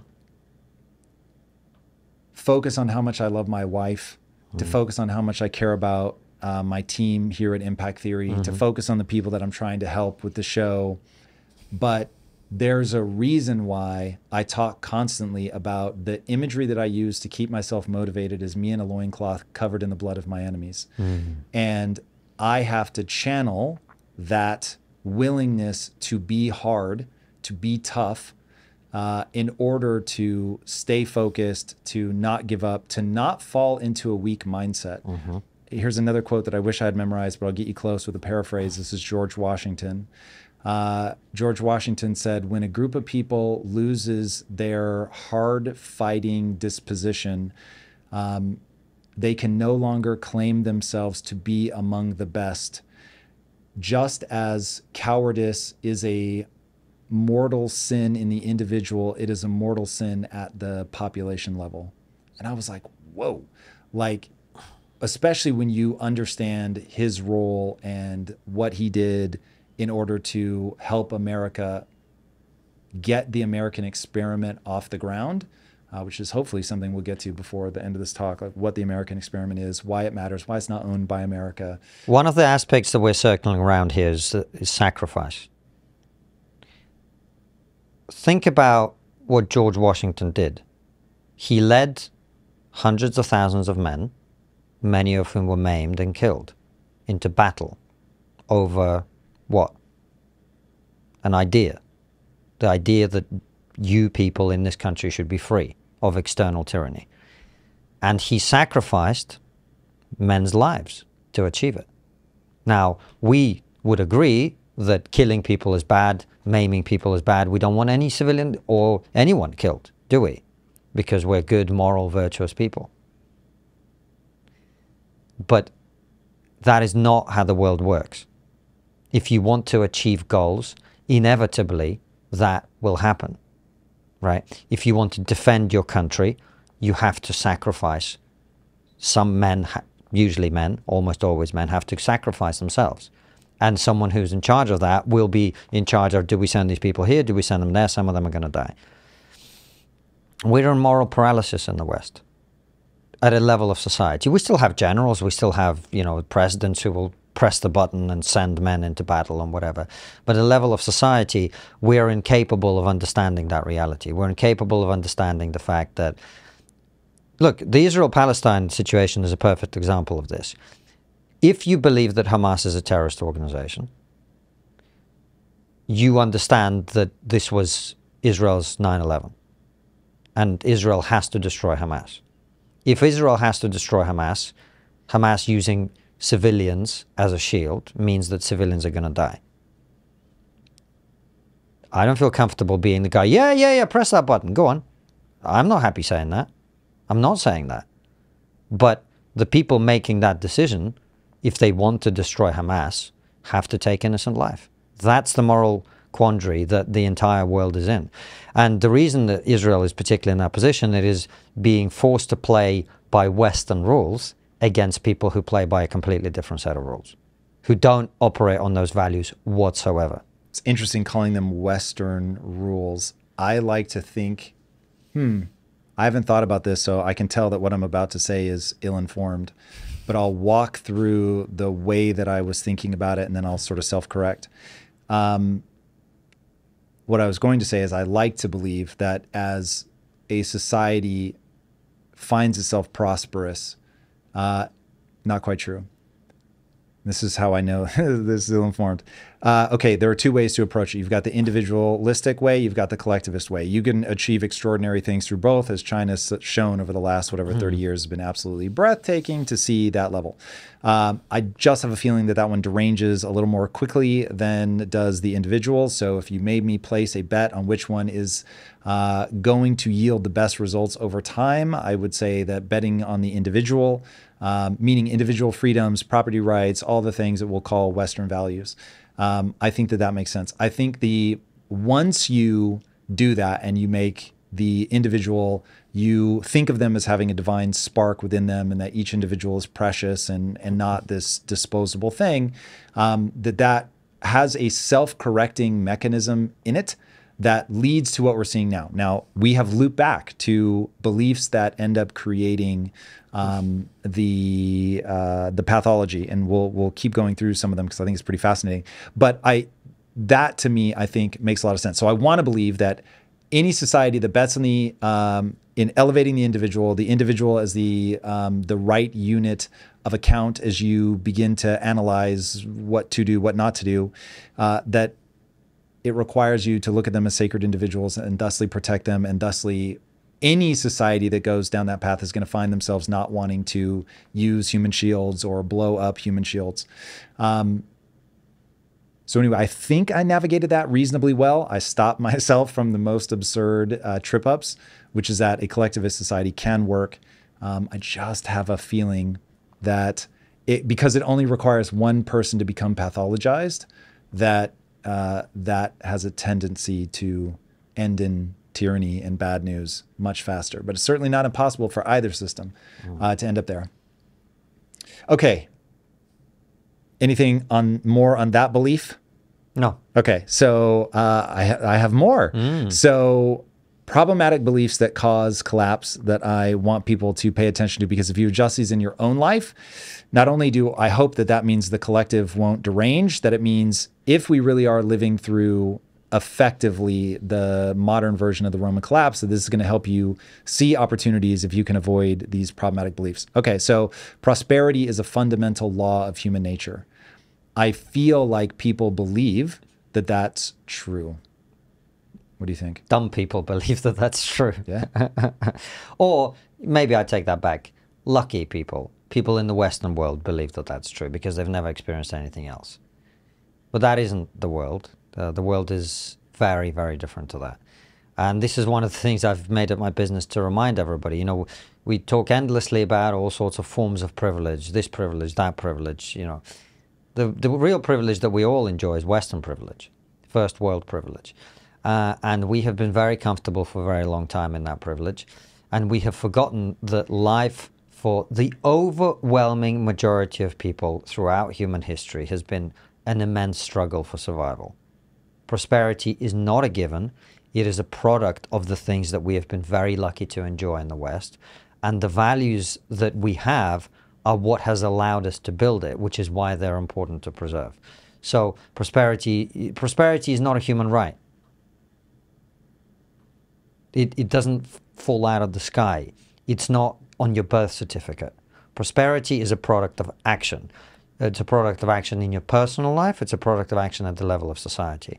For you to enjoy the prosperity that you enjoy, you have to work your butt off, as you have done, and be smart, and be creative, and be driven, and be talented, and have great ideas that you test against reality, and fail, and recover, and adjust. That's how you build prosperity in your own life, and countries are no different. I heard a really cool quote. I'll paraphrase. I mentioned it earlier. In the capitalist system, people recognize that prosperity is the miracle. In a socialist system, people get confused and think that redistribution is the miracle. So if it's true that it's the rules and rules of thumb that really are going to equate to your level of success, whether that's emotional success, financial success, societal success, what are high-level rule sets? The two that came to mind the fastest, just at the highest level, were capitalism and socialism. So I was like, all right, without looking it up, what would I define these two systems as? So for capitalism, I said individuals try to contribute to the group, and prosperity is their reward if successful. For socialism, I said the group takes from the individual to divide prosperity evenly. And what do you think about those definitions, first of all? Pretty good. I mean, they're obviously by definition extraordinarily simplified. Yes. But broadly speaking, yes. Okay, so when you look at those rule sets, one of them, I think, acknowledges that prosperity is going to be hard to come by. That's why I said, because originally I was like, individuals contribute to the group and prosperity is their reward. And I was like, hold on, because you're going to try to contribute. You may not be able to. Society may say, I don't like your contribution. The one that kills me, society may say, you're not smart enough to contribute meaningfully. That one is hard, but real. And there are going to be people that just do not have the intellectual horsepower to contribute meaningfully to society. And hence, I like a social safety net of some kind, like looking out for people, wanting to help people. All of that's amazing. Anyway, socialism takes that prosperity for granted and does not realize that you can break the very thing that creates the prosperity, which is giving people the individual freedom to try to contribute to the group. And if they're able to do that successfully, that prosperity is their reward. They are able to create a differential between themselves and other people. They're actually able to do that.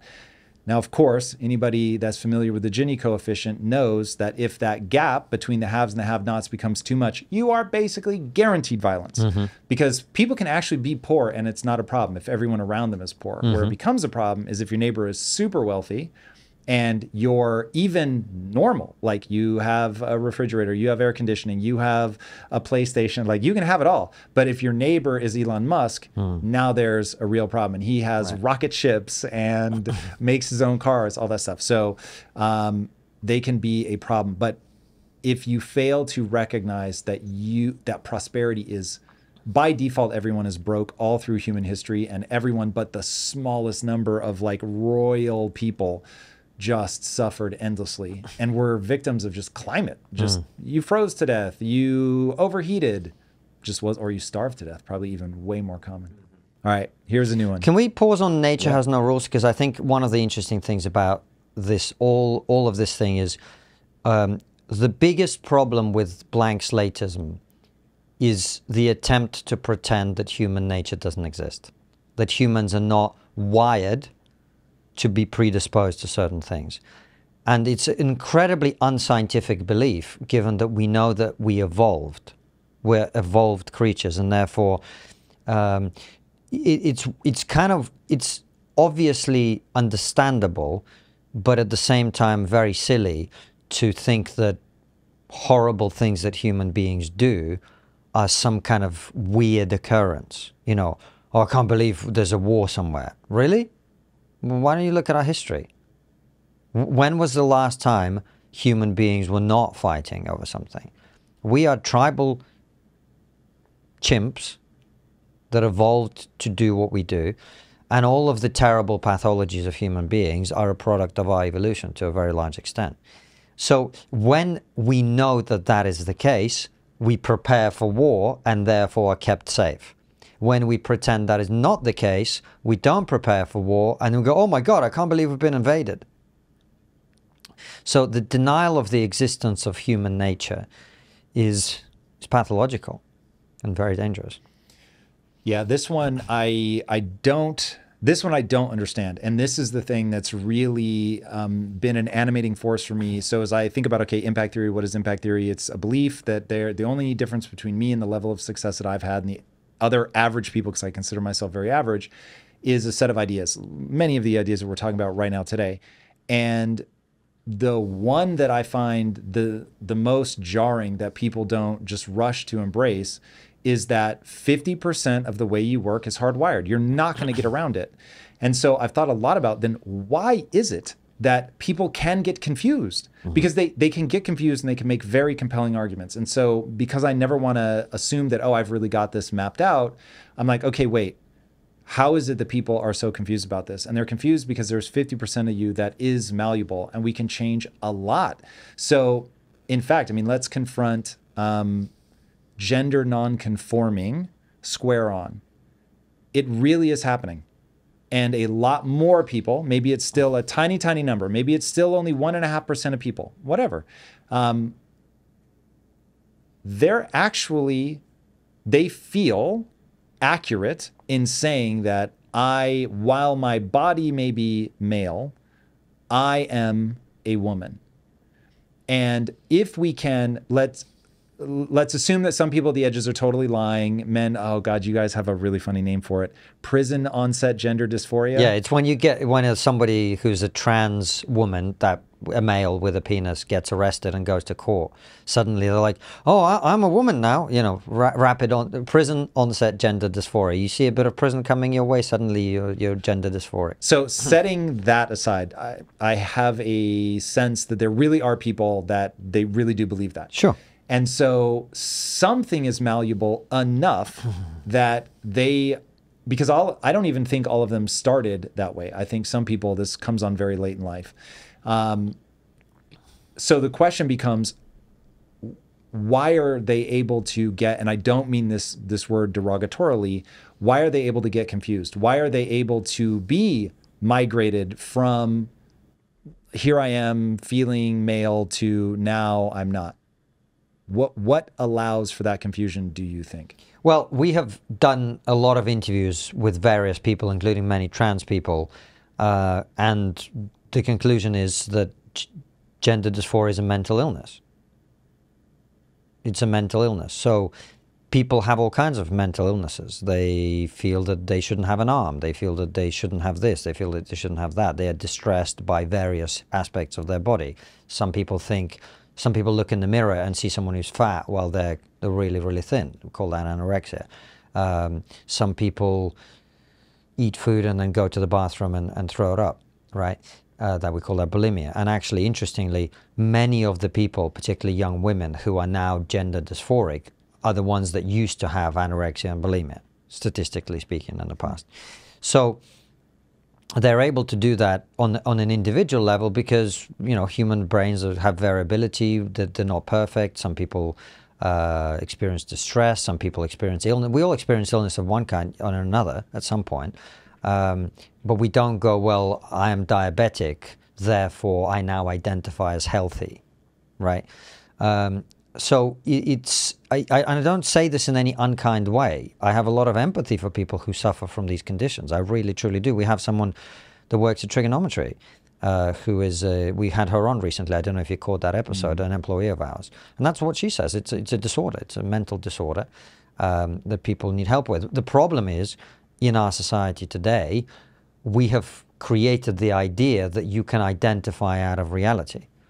And all you have to do is replace the word identity with pretend to be or claim to be or whatever, and everything suddenly makes sense. There are some men who pretend to be women, or there's some men who feel that they're women, or who claim to be women, and they're allowed to feel that they're women. That's their right. You can dress whatever way you want. If you turn up here in a dress, that's your right. Let's not say pretend, let's feel that, right? Some people feel that they are the opposite sex. I may feel that I'm a 6'4" NBA player. I'm not. And indulging that delusion of mine isn't kindness. It's not virtuous. It's not right. It doesn't help me. It doesn't help anyone. Now, if people want to identify any which way and they're not hurting anybody, that's absolutely fine. But indulging their feelings, pretending that we agree with them when we don't, is not helping anyone. The way that you feel good about yourself is basically following the guidelines of fulfillment, which I think there's a recipe for. And it goes something like this. Again, evolution guy over here. So evolution is going to guarantee that if you do the following things, you will be fulfilled. And if you don't, you won't, no matter what, don't care how rich you are. You're going to have to work really hard to gain a set of skills that allow you to serve yourself and others in a way that you find exciting. If you do that, your life will be awesome. If it comes easily to you, you won't have the things you want. If you work really hard but only serve yourself, you won't have the things you want. Like nature is trying to make sure that you have kids that stay alive long enough to have kids that have kids. So it's like that's the drill. And that is, as far as I can tell, that's the formula that's going to make you feel that way. So in the working hard and all that is where you earn your own respect. Earning your own respect is about having a value system. You say, these are the things that are worthy of respect, and I'm going to do these. I think the only feedback loop is the pursuit of fulfillment. So anyway, if you're doing things to earn your own respect, then I think you'll feel good about yourself when you're by yourself, even if you're failing. I've got a whole shtick about how to construct your mindset to be resilient, et cetera, beyond what we're talking about right now. Where does raising children, particularly if you're a woman, fit into that? Okay, so... And family generally. So this is where if you think about all, like what I'm trying to do is the grand scale version of what having a family is. And I think if the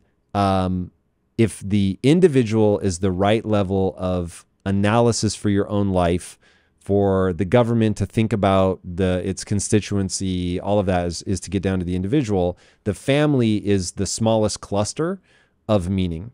And so you get, if nature wants to make sure that you contribute to the group, the family becomes the place where you can first express that, but it's also the place where you get to be, you have a role. And so you're going to be able to have autonomy. So there's a lot of things. If you've read Steven Pinker's book, Drive, talks a lot about this. Daniel Pink? I forget which one of them wrote this. Forgive me. But there's a book called Drive. I don't think it's Steven Pinker. There's a book called Drive. You're right. It's definitely not. Daniel Pink, maybe. The book is Drive. Anyway. And in it talks about what really drives people. A huge driver, other than meaning and purpose, is autonomy. And so at the family level, there's a reason that people say, I'm the king of the castle, meaning of my own home. Like when I come in my own home, nobody else gets to tell me what to do, et cetera, et cetera. And so the husband and the wife come together as this yin-yang duel that together is truly better than either of them are individually. If you take a long-term stance, you're going to shape each other. So you're literally making each other better when it's 100%. functioning well.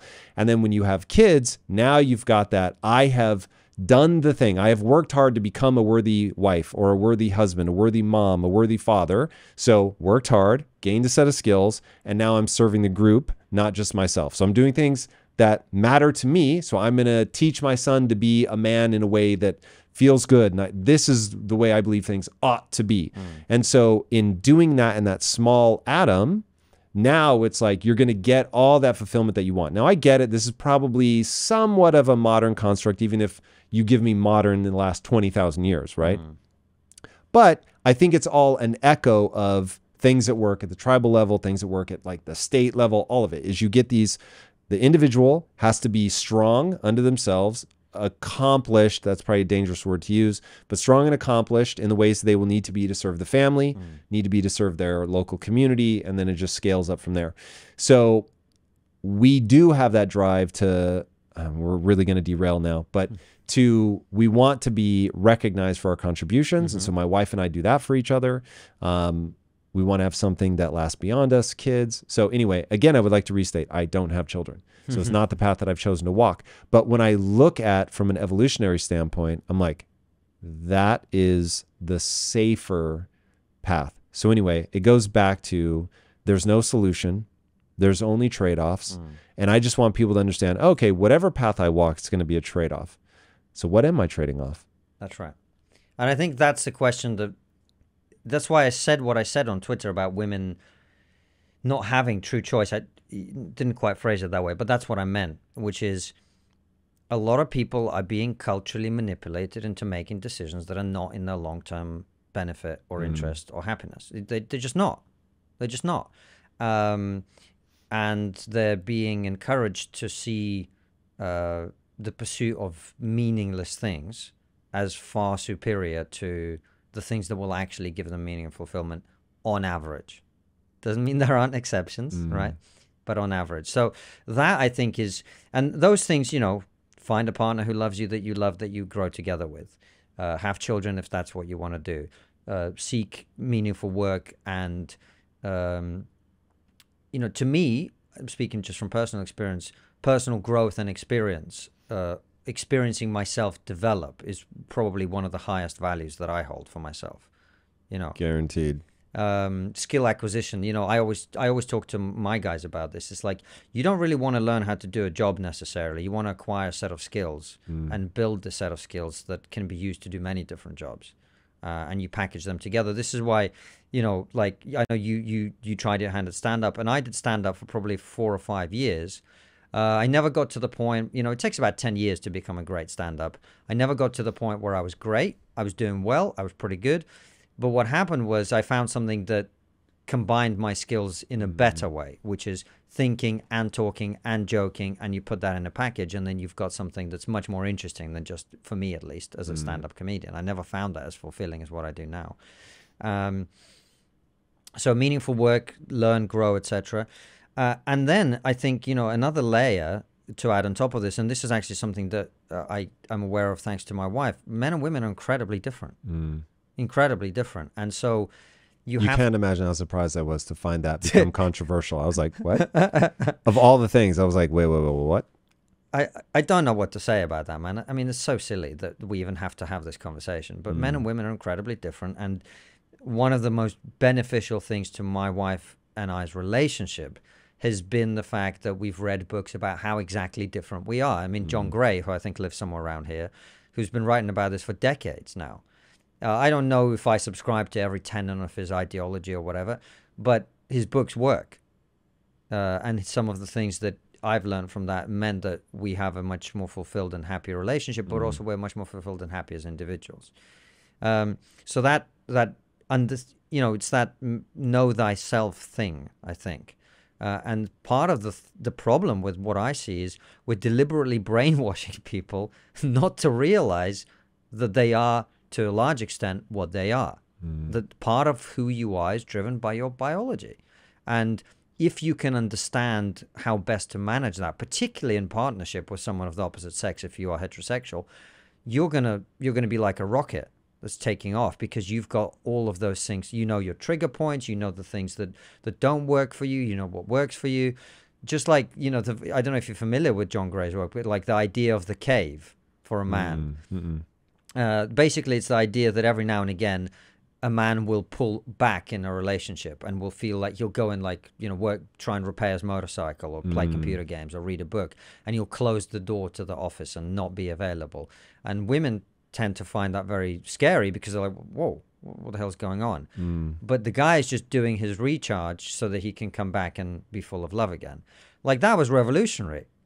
Because what women will do, if they don't know that, is chase after you into the cave, which means you only run away further. And right. It's this dynamic. And John Gray wrote about this in Men Are From Mars, Women Are From Venus like 40 years ago. And now we've got all these crazy people running around saying, oh, there's no difference between men and women. I mean, it's insane. The one that helped me the most, it's like one of those catchy phrases, and I'm like, oh my God, this is so true, is women need to feel loved to have sex. Yes. And men need to have sex to feel loved. That's right. When I heard that, I was like, oh my God. Like, it was like such an epiphany where, oh, now I get why she acts the way that she does. And now I actually understand myself better, because I never really thought about it. But I was like, yeah, if we're not having sex, I feel disconnected. Yes. Whereas for her, if she feels disconnected, she doesn't want to have sex. So now you can get into this really weird dynamic where it's like she wants, you know, all this talk and like connection. And I'm like, man, like, I'm not into that unless we're having sex. Like, what are we even talking about here? And here again, we come back to the problems with the society that we live in. If you've got that issue going on, which every couple has had, the solution is difficult to articulate out loud because it's very controversial, potentially. I mean, John Gray's solution, I don't want to misrepresent it, but it's kind of like sometimes you need to have sex even though you're not entirely... Do you see what... Oh, I'm waiting for you to say it. Oh, and it's like, do you see what I mean? Oh, now, I do. I am not advocating that anyone has sex that for fuck's, I don't want to do this, but you know what I mean. I know exactly what you're saying. So in order for men and women to be healthy together, it requires us to be able to say some things that we don't want to say in public. Yeah.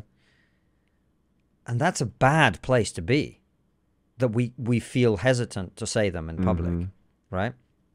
That's a bad place to be if we want men and women to be healthier. And that's another of the things that really bugs me about the situation that we're in, is like the idea that men and women are engaged in some sort of battle of the sexes is the craziest idea I've ever fucking heard. These two groups of people who have spent the entirety of human evolution having to work together to survive and to thrive, they're they're against each other? Are you crazy? Are you insane?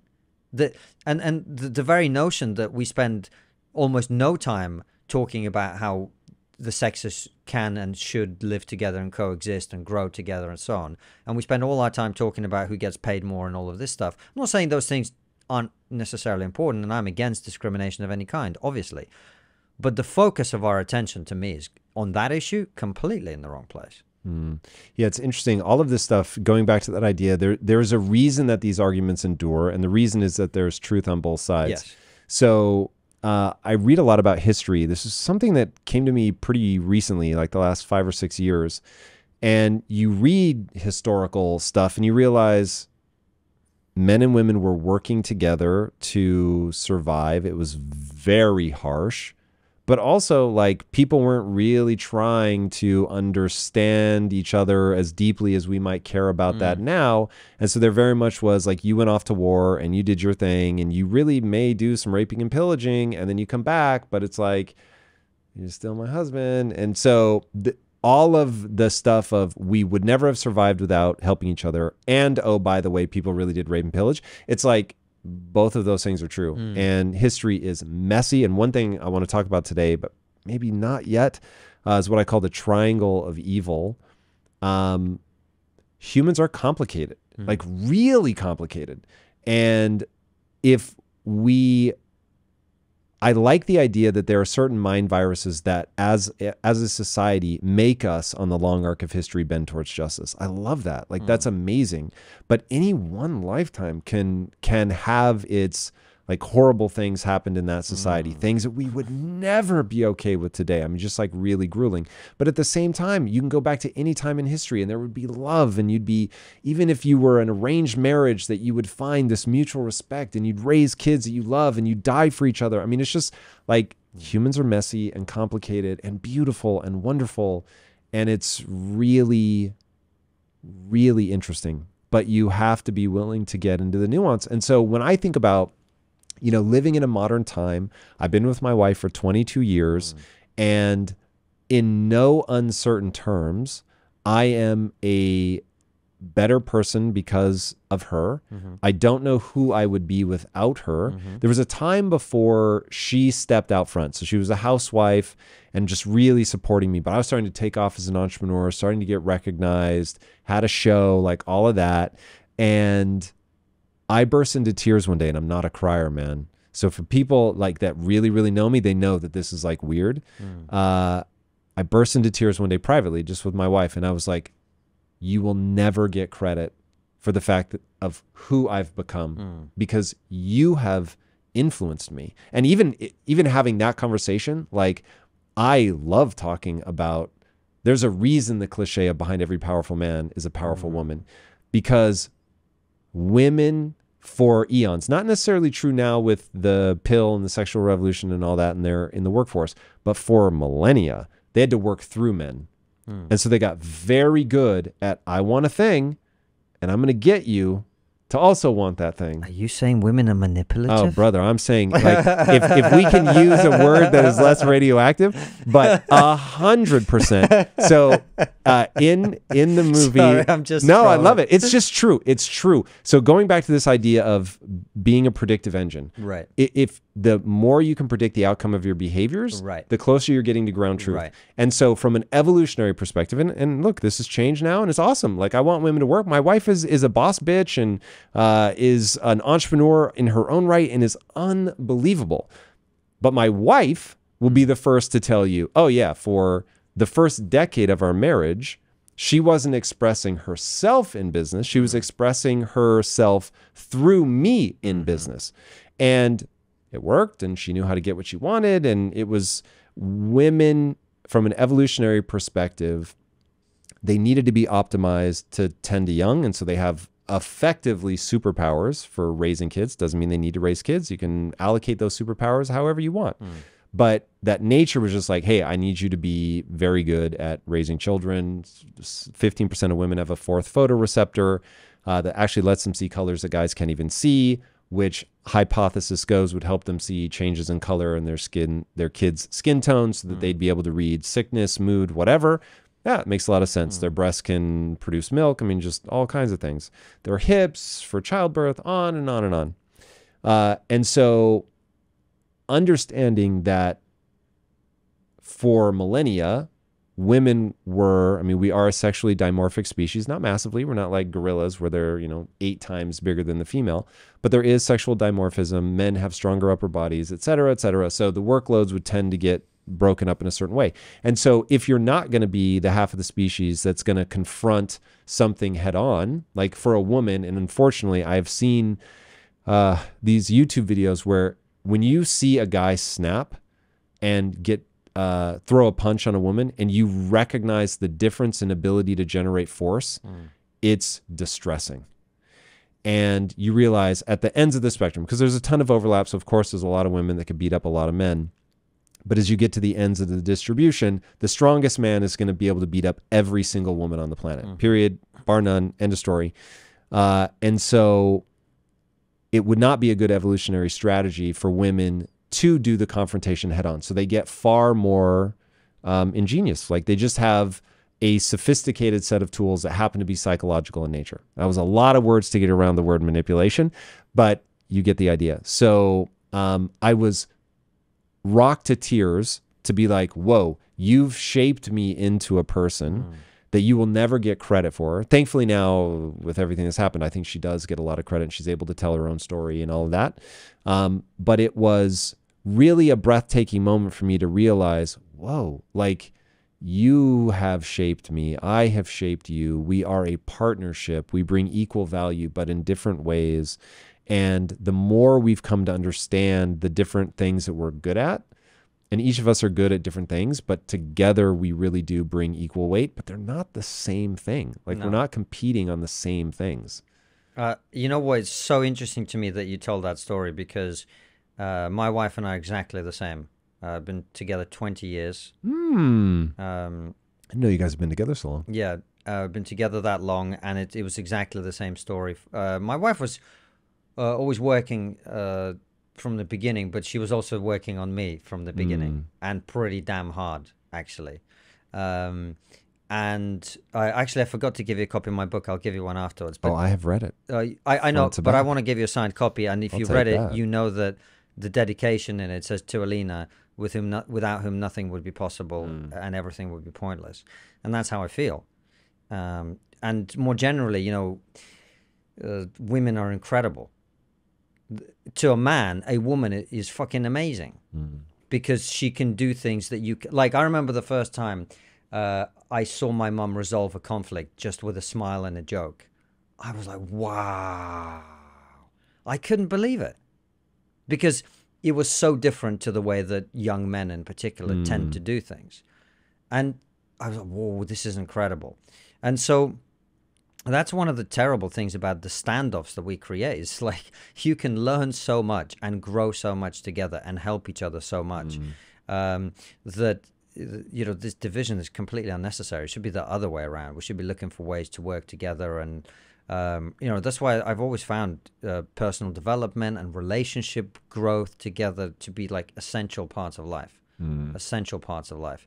So I hear exactly what you're saying. Now, as for the recognition, I mean, do you I believe that partly by talking about it, my wife does get the credit. By dedicating my book to her in that way, from people who read the book, she gets the credit. And also now, I'd like to think, after all the hard work that she put in, the investment is starting to slowly pay off. And as we know from Jordan Peterson, women make 80% of the purchasing decisions. So all that bacon that I'm going to be bringing home, she's going to be enjoying the fruits of that, and so are our children. And that's kind of how it should be, at least for us. She's a very talented photographer in her own right, but it's not something that she's ever made into a huge business. And I'm sure she'll carry on doing it. But right now, she just wants to be with our son. And I could not be happier to be able to provide that in a society in which that's actually become quite difficult. Not many people can do that for each other. Very true.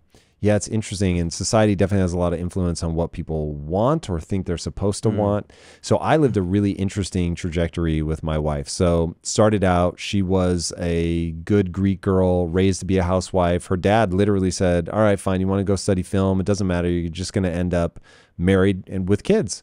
And he didn't mean it in a horrible way. I mean, that's just how he came up. And so for her, she was very much raised to be a wife and a mother. But she had dreams. But for the first decade of our relationship, she wasn't pursuing it. She ended up writing a book about this. And it was actually really interesting to see the beginning of our marriage from her perspective of like, oh, I've kind of been relegated to this housewife role. I don't know. Like, I know I want to be a mom because in the beginning she did. She wanted 4 kids. And, you know, I know I want to be a mom, but I don't know that I want to be a housewife. And so, but I do want to support my husband. And so like that was the vibe. And then I needed her help at work when we started this new company. And she was like, to support my husband, I will help. No interest in being an entrepreneur. Just, I want to be a good wife. I'm going to support my husband. And then supporting me was like, okay, the job's getting kind of big. Okay, now I'm going to need you to hire some employees. Now you're running a division with 40 people under you and you're responsible for $85 million in revenue and you've got like a 10,000 square foot warehouse and like all this stuff. And it was just like, whoa, how did I turn around and she's now an entrepreneur and like in the thick of it for years. And then realizes actually I don't want kids. I'm getting so much fulfillment out of this and growing and all of that I want to do this thing. And I had to mourn the loss of my housewife. And it's something that we've talked really openly about. And she, you know, as this is all playing out, becoming very different, the dynamic between us is changing. And I was like, I want you to become whoever you want to become. And my value system mandates that I help you thrive in whatever way you want to thrive. But you have to give me the space to mourn that I used to have somebody that was supporting me, cooking all my meals, laying out my clothes, taking care of the house. You know, we were preparing to have kids, all that. And now that's going away. And I'm cool with that because I want you to be who you want to be. But let's be realistic about this is a major change. And so this is going to take some reorientation. And so we talked through it and processed through it. And I actually was very fine not having kids. For the longest time, I was the one dragging her feet. She wanted to have kids right away. And I was like, yo, let's slow roll this here. So I was very fine with that. But that change in dynamic wasn't something that was easy.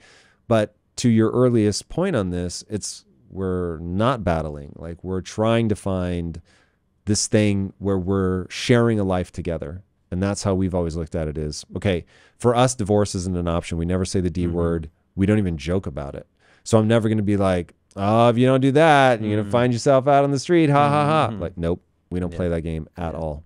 Yeah, we don't either. And this is the other thing that's difficult to say. But if you want to preserve a relationship, that's the sort of attitude that we will take in a lot of cases. In a lot of cases. And there are people who get married and never say a cross word to each other. But they're not the majority. And there are obviously people who are abusive and all of that. But for the vast majority of people, having a relationship that you're not prepared to give up on, either of you, it has to be both of you.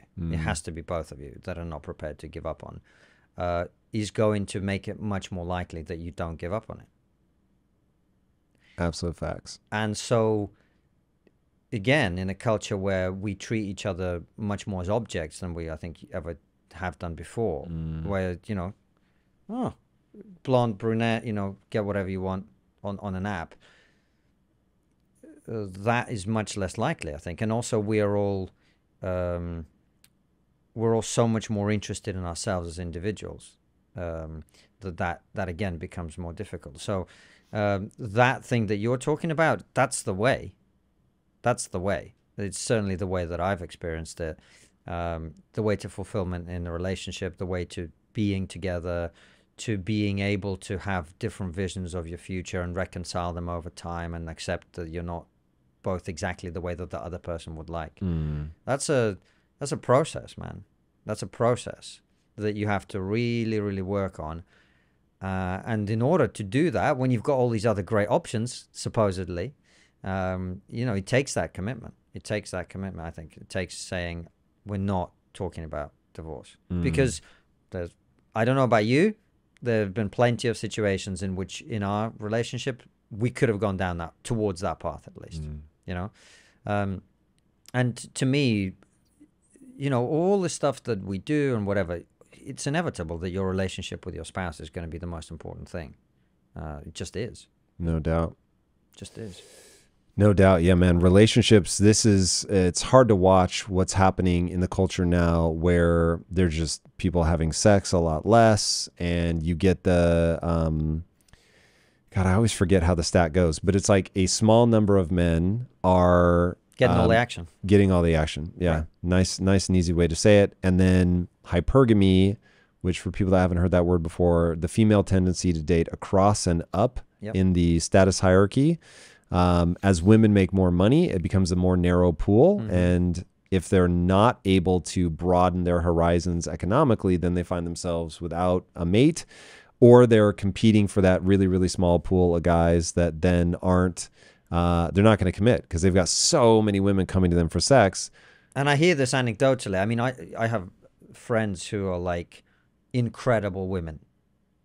Incredible. They're hot. They are successful. They are fucking brilliant, talented. And they find themselves in relationships with guys where, their expectation of what relationship is supposed to be, which is commitment and so on, because the guy that they're with has to be even, in many situations, even more richer, amazing, even more amazing. He doesn't need to commit. It doesn't need to commit. And there's also another factor here, which is, again, this is difficult to say, but mate value is different for men and women, particularly over time. Yeah. And as a woman, as you get older, a guy in his 50s who's a billionaire and successful and famous and whatever, he doesn't need to be dating a woman his age. Right. But a woman in her 50s is not likely to be dating a hot 25-year-old guy. It's just not how that works. So I feel really so much empathy and sympathy and a lot of concern, actually, for women who are in that situation, because they deserve to be fulfilled and to have those relationships and to have the kids that they want to have. But we've got a society where that's more difficult. It's really not a healthy situation, in my opinion. And also, you talk about people having less sex, and it's true, young people are having less sex than others, and you do have the issue at the top of the sort of male where they're having a lot. But also there are a lot of women now who are having a lot of sex, not because they actually want to, but because they think that this is the one that's going to take them to the relationship that they want. Do you see what I mean? And women are now quite often finding themselves having sex in a very masculine male way, where it's like you're supposed to not feel attachment and all of that. And the truth is, that's not really how it works for the vast majority of women. There are some exceptions, of course, but having sex in the male way for women just kind of makes them miserable, And I think that's tragic. I think we should all acknowledge that that's tragic. That a lot of women are doing things that aren't making them happy. But again, for some reason, saying it makes you a bad person. I think that, so if I were going to steel man why that makes you a bad person, here's what I think is happening. So people need to know that I'm a worthy person. I'm worthy of love. I'm worthy of respect, no matter what path I choose. And so that's why if I were going to insert like a new way to talk about this, it's like, let's say that I'm a life counselor, and I do this in business a lot. I do this in life stuff. We have something called Impact Theory University. People come and ask me questions, and I'm like, here's how I think through that problem. If somebody came to me with that, the first thing I always say is, okay, what's your goal? You tell me the goal, and then I'm going to try to help you get there. And if you tell me that, okay, my goal is to have a lot of sex, but I don't want to catch feels. Okay, we can do that. But we have to understand there's no solutions, only trade-offs. So if you run that, here are going to be the potential risks given what evolution has primed you for which is going to be connection, that sex is a high investment thing, because from an evolutionary standpoint, you getting pregnant was a big deal. For guys, not so much. Amazing, you know, dine and dash, and they're good, and maybe they have a kid, maybe they don't. But for you, you're going to carry that kid. It's a huge expense. You have to raise them. So that is it puts you in a super vulnerable position, all that. So there's a lot of machinery in your brain that's going to be different than the partner that you're seeking, who's really wired for that game that you're playing. So we can do it, cool, but like we need to understand what are going to be the trade-offs here. Odds of you catching feels go up a lot. Odds of you finding fulfillment in doing that go down a lot. You're going to be pulling against sort of the evolutionary trajectory, which again, I'm perfectly open to navigating that path. But I just want people to start. This isn't a moral thing. You're not a worse person. Yes. But if you're playing when I say a higher risk game, what I mean is that evolution has given you a playbook for fulfillment. But there's not only one path. So there are different ways to get there. But like the thing that I think protects Lisa and I somewhat is we understand by not having kids that we're taking the more high risk path to fulfillment, because we're doing it through a company. That's part of it. So what happens to my fulfillment if the public that is consuming the product that I make is like, this sucks?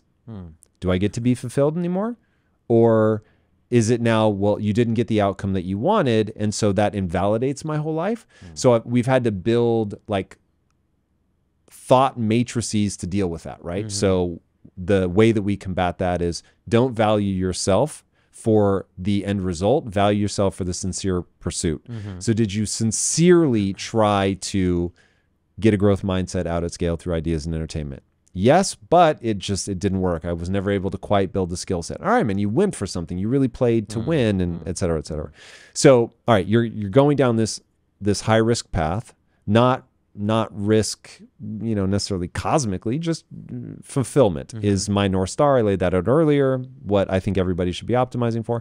And so if we can strip some of the judgment away from that, if we can give people a growth mindset so they know, oh, I didn't get what I wanted. Okay, I can try something different and hopefully get something more akin to what I want in another path. So you're not giving up your agency. You know what you want. You established your goal first. You run an experiment. This is literally the physics of progress. You know what your goal is. You see what the obstacle is between where you're at and your goal. You run the experiment. Did you actually get closer to your goal? Yes, no. If no, try again better the next time. You know what I mean? You just repeat the cycle. But if you feel like, whoa, I didn't get what I wanted, that doesn't feel good, I feel judged by you, now I'm just going to go on the attack so you don't tell me the thing that I'm feeling.